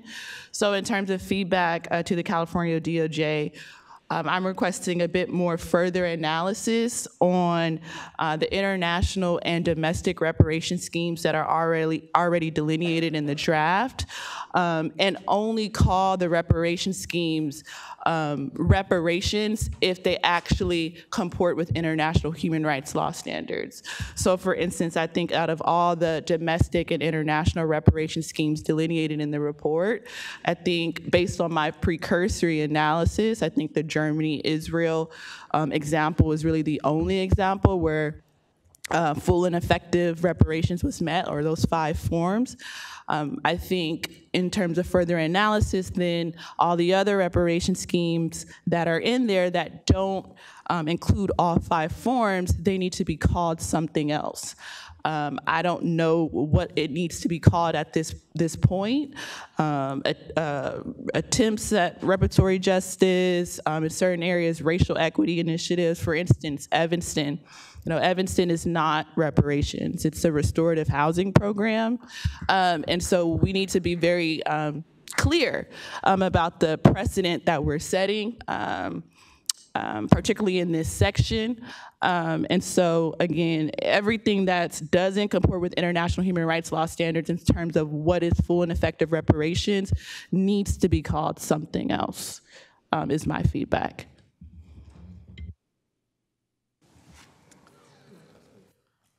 I think I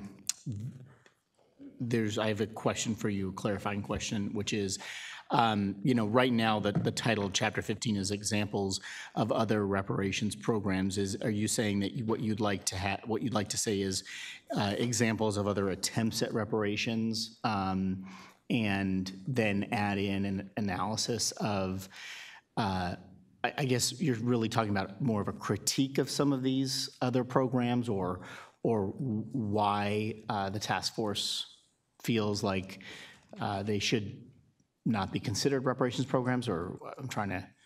No, it's not a critique, because I think there was, in the Evanston program, I'm not sure who wrote it in there, but I think there was a critique of Evanston in the draft already. I'm not talking about a critique. I'm just talking about what is considered reparations according to international law.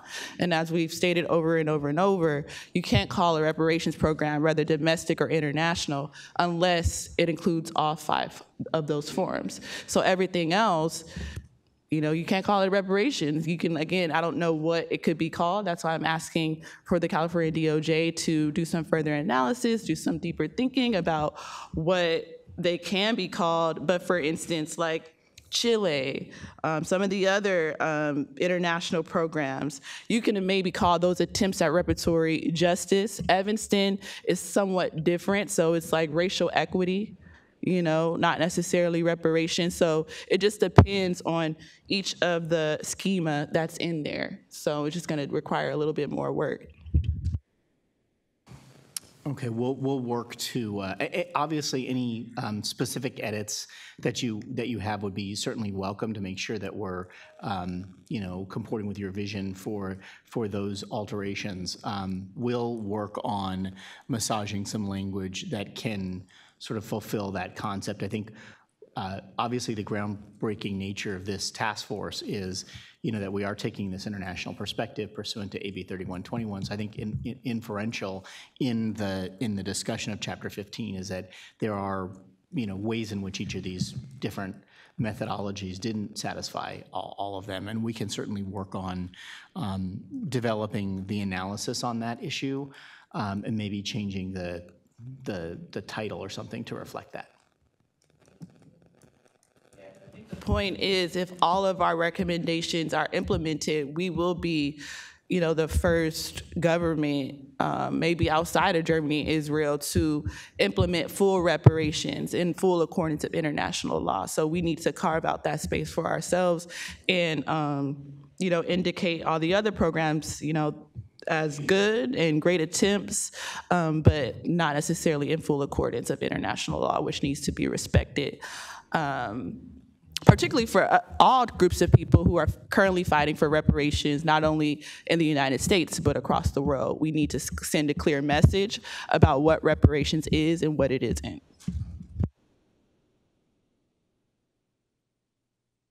Have any comments around that part or questions? Member Tamaki, you recognize. Yeah, that was my thought also, Chair Moore. I think that is a good suggestion. You know, the Japanese Redress and Reparations Civil Liberties Act of 1988 is commonly called reparations, but it does not comport with the standards, and I refer to it as more atonement, but you could use some other, but I think it is important to distinguish the models. And that's not to say that any of these are, as you said, they're good, but in the definition of reparations, it seems to me it makes sense to spell that out. Thank you so much for your insight, Member Tamaki.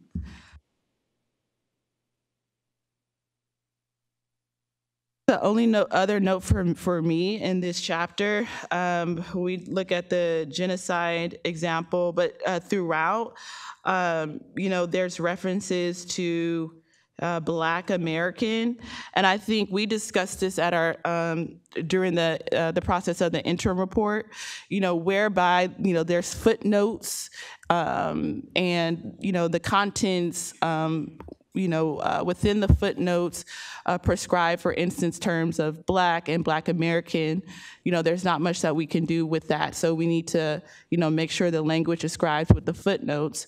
But everywhere else, we need to make sure the language is in full accordance with the statute. That is the reason why we're all here today. And so I noticed there's been some, throughout this chapter, Black American, African American has been used interchangeably. And so that needs to be fixed. So all of the language needs to say African American, except for, the footnotes that, the contents of which state Black or Black American. So I have specific examples of that in this draft. So for instance, there is language, some of the footnotes in the Black genocide section clearly say African American. So I'm not sure why Black is used in the genocide section when the footnotes say African American. So we just need to clear that and clean that up.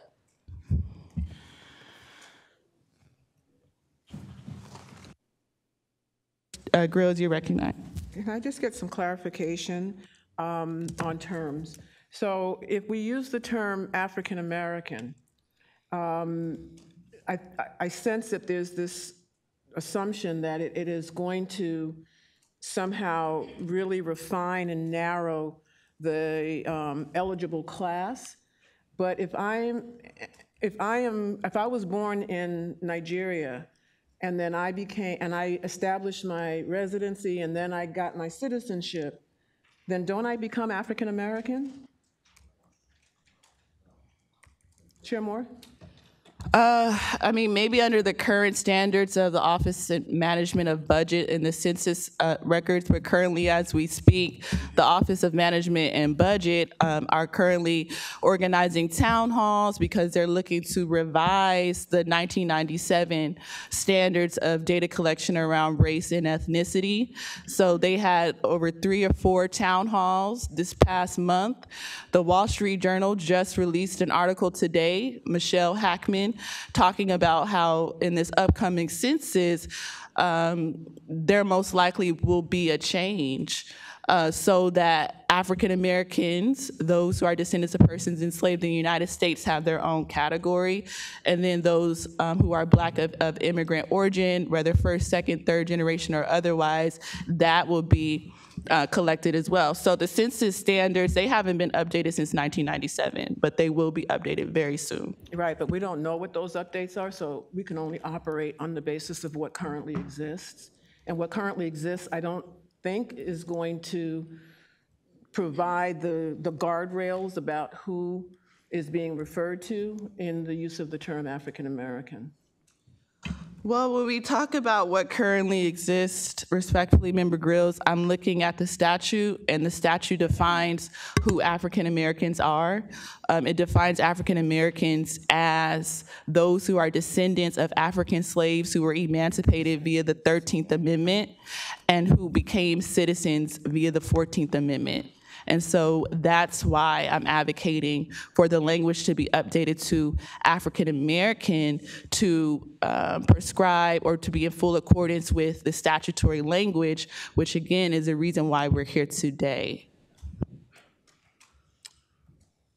I'm going to have to go back and look at the statute because I know that the statute does make, does give attention to, how do they put it? Special consideration for direct descendants. But I don't recall, and maybe you can point out to me where it says African American only includes direct descendants. Sure, I have the PowerPoint that I created around this issue. No, I'm talking about actually from the statute itself. Yeah. Where in the statute does it say that? Sure, But we don't need to, I mean, we can look that up now rather than try, but I just wanted to raise the question, does African American actually create the provide the parameters that you are suggesting? And I'm not sure, based on what is currently operating in this country, if that's in fact the case. That's all. Okay. Member Montgomery Stepp, you're recognized. Thank you, Chair Moore. Just want to chime in a little bit on this particular issue because I think I have brought it up to the DOJ throughout the report, right, about the use of interchangeable terms. And I think for the way that I am viewing it, and I can be corrected, but we are under the governance, so to speak, of the statute. And so what we put forth as a proposal, we can define those terms accordingly. And so that people can, as they're reading through the report, reference how we define African American, how we define Black American, how we define descendant. And so I think within our universe, we can be very clear about that. And I believe we should be as consistent as possible outside of referencing studies. If we were referencing studies, I think we should stick to whatever language is in the study to be consistent and accurate. But when we are putting forward our own recommendations, I think we should go forward and define it via the statute and or whatever we decide as a body. Thank you. Black American is not mentioned in the statute at all. At all. Black American is not mentioned in the statute.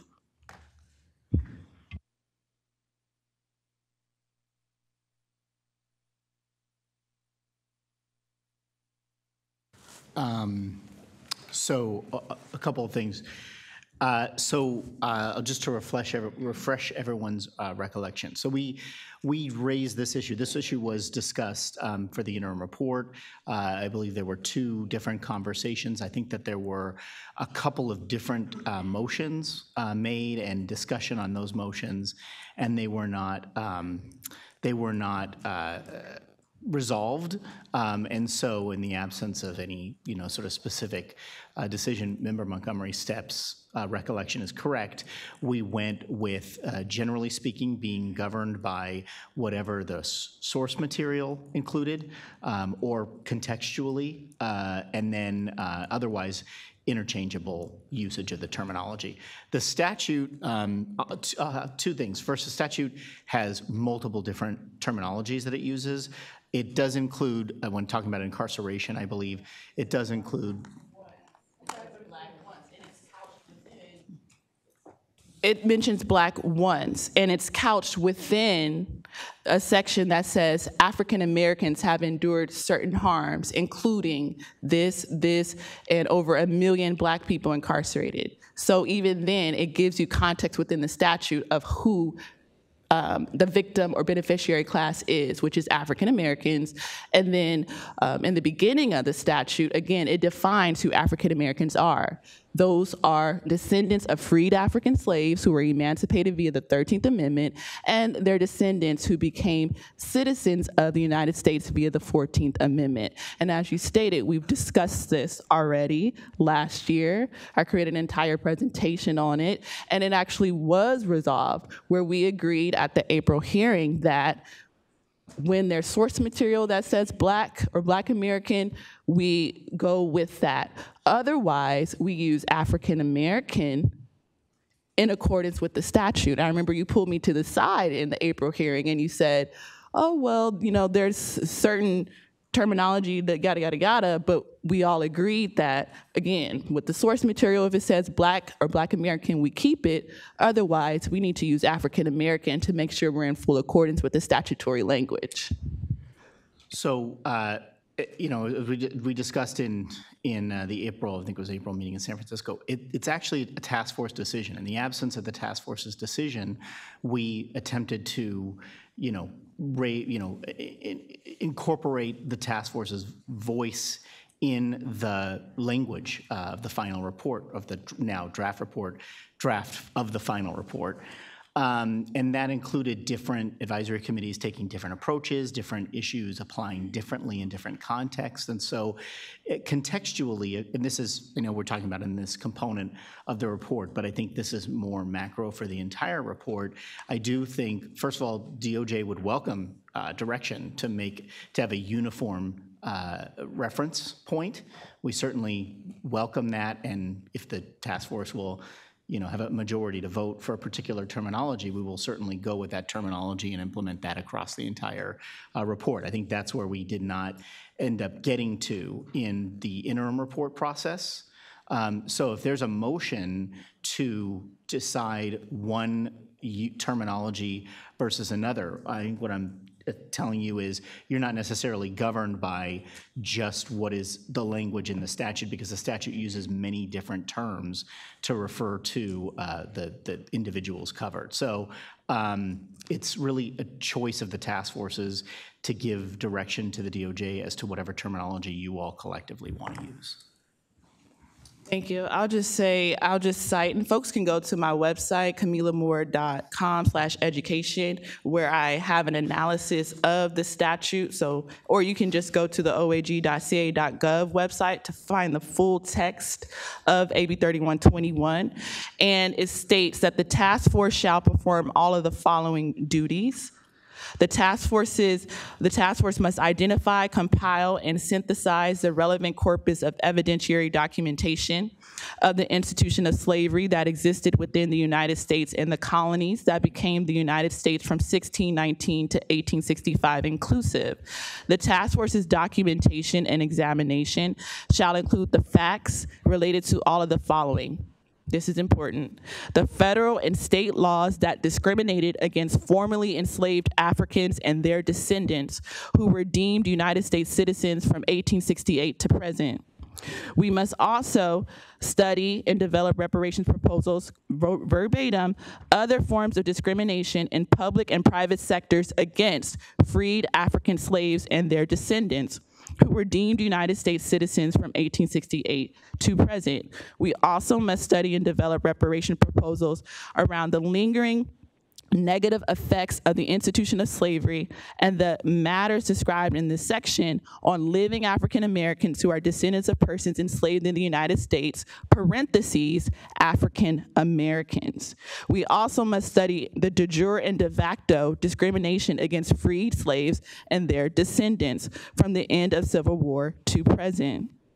So also it says we have to provide a formal apology for African slaves and their descendants. So the apology should govern our policy recommendations and the language that should be in our final report. And again, it defines who African Americans are throughout the statute as descendants of freed African slaves who were emancipated via the 13th Amendment and became American citizens via the 14th Amendment. Chair Moore? You're recognized. Thank you. Can I ask if anybody on the task force is opposed to using the term African American exclusively throughout the recommendations? Where it's not being quoted from something. Right. Is there anybody opposed to that? Okay. All right. So, Michael, I think you have the direction. Just to clarify, can we get a motion? Yeah, sure. I move that where it is not quoted in the report and recommendations, that our final report recommendations use the term African American instead of the term Black or Black American. You can make me repeat it?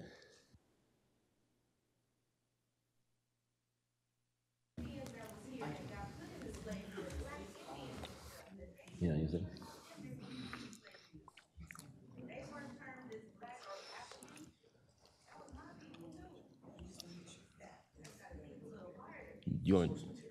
Yes.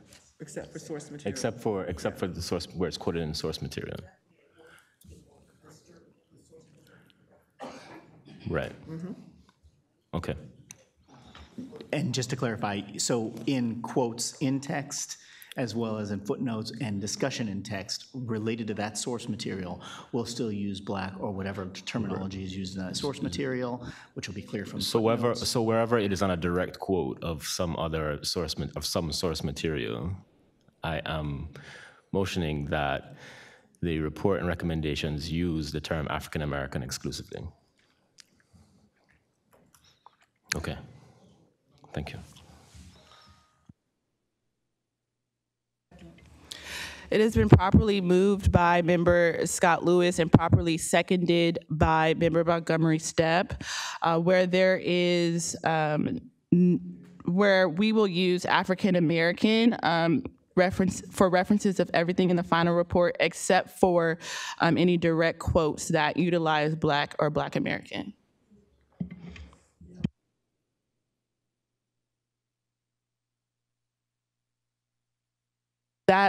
Did I state the motion correctly, Member Scott Lewis? Yes, you did. Yes. Okay, so I'll turn to Parliamentarian Johnson for a roll call vote.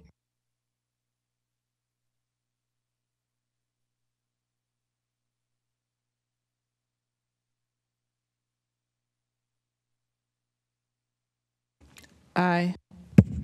Chair Moore votes aye. Member Bradford? Member Bradford votes aye. Member Grills? Aye. Member Grills votes aye. Member Holder? Aye. Member Holder votes aye. Member Lewis? Aye. Member Lewis votes aye. Member Montgomery Stepp? Aye. Member Montgomery Stepp votes aye. Member Tamaki? Aye. Member Tamaki votes aye. Madam Chair, there are 7 members present and voting. There were 7 ayes, 0 nays, and 0 abstentions. Thank you. There are 7 ayes, 0 nays, and 0 abstentions. Thus, the ayes have it, and the motion carries.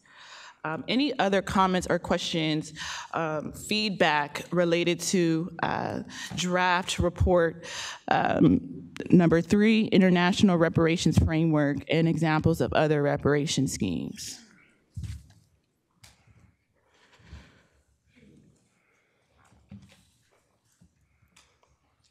Okay. If there are none, then we can entertain a motion to accept the draft with the changes that we just discussed, which would include the motion that just passed, and then also further analysis from the California DOJ around the domestic and international schema, identifying which of these actually fully comports with international human rights law standards. Just to clarify, so the motion that was just passed is for the entire report. So that applies to everything. It's not just related to this chapter. And I would just note that we do have one additional component of the examples in another state that we're still working on in Florida, so that would be subject to the same vote, so it would be included in there.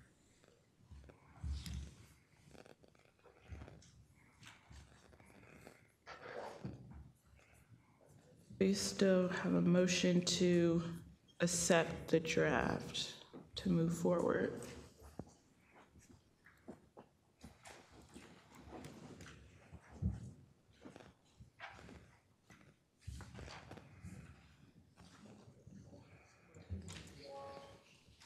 Chair Moore. Member Montgomery Stepp, you're recognized. I move that we accept the draft, incorporating the feedback that was given by task force members. There's a second? It has been properly moved by Member Montgomery Stepp and properly seconded by Member Scott Lewis that we accept the draft part 3, International Reparations Framework and examples of other reparation schemes with the feedback that we just discussed. Is there any discussion on the matter? Hearing no discussion, I'll turn to Parliamentarian Johnson for a roll call vote. Thank you. Madam Chair? Aye. Madam Chair votes aye. Vice Chair Brown is absent. Member Bradford? Aye. Member Bradford votes aye. Member Grills? Aye. Member Grills votes aye. Member Holder? Aye. Member Holder votes aye. Member Lewis? Aye. Member Lewis votes aye. Member Montgomery Stepp? Aye. Member Montgomery Stepp votes aye. Member Tamaki? Aye. Member Tamaki votes aye. Madam Chair, there were 7 members present and voting. There were 7 ayes, 0 nays, and 0 abstentions. Thank you. There were 7 ayes, 0 nays, and 0 abstentions. The ayes have it, and the motion carries. Thank you all, California DOJ, for the work you've done on this section as well. So the next item on the agenda is lunch. I did want to mention, I know we want to say that we are in full support, or I want to say I am in full support of the Native American community. And the state of California, Governor Gavin Newsom actually created via an executive order the California Truth and Healing Council, and one of their mandates is actually to develop reparation proposals for California natives by the year 2025. I don't know, maybe we can talk about this later, about maybe inviting someone from the Truth and Healing Council to give us a presentation, like we've done for various different local and municipal reparations efforts across the state. But I did want to make that announcement that there is a council to provide reparative justice to California natives in the state, and they've been having listening sessions over the past year or so. So if folks want to learn more about that, you can go to tribalaffairs.ca.gov. So now we'll turn to lunch, and we'll return at 1:45.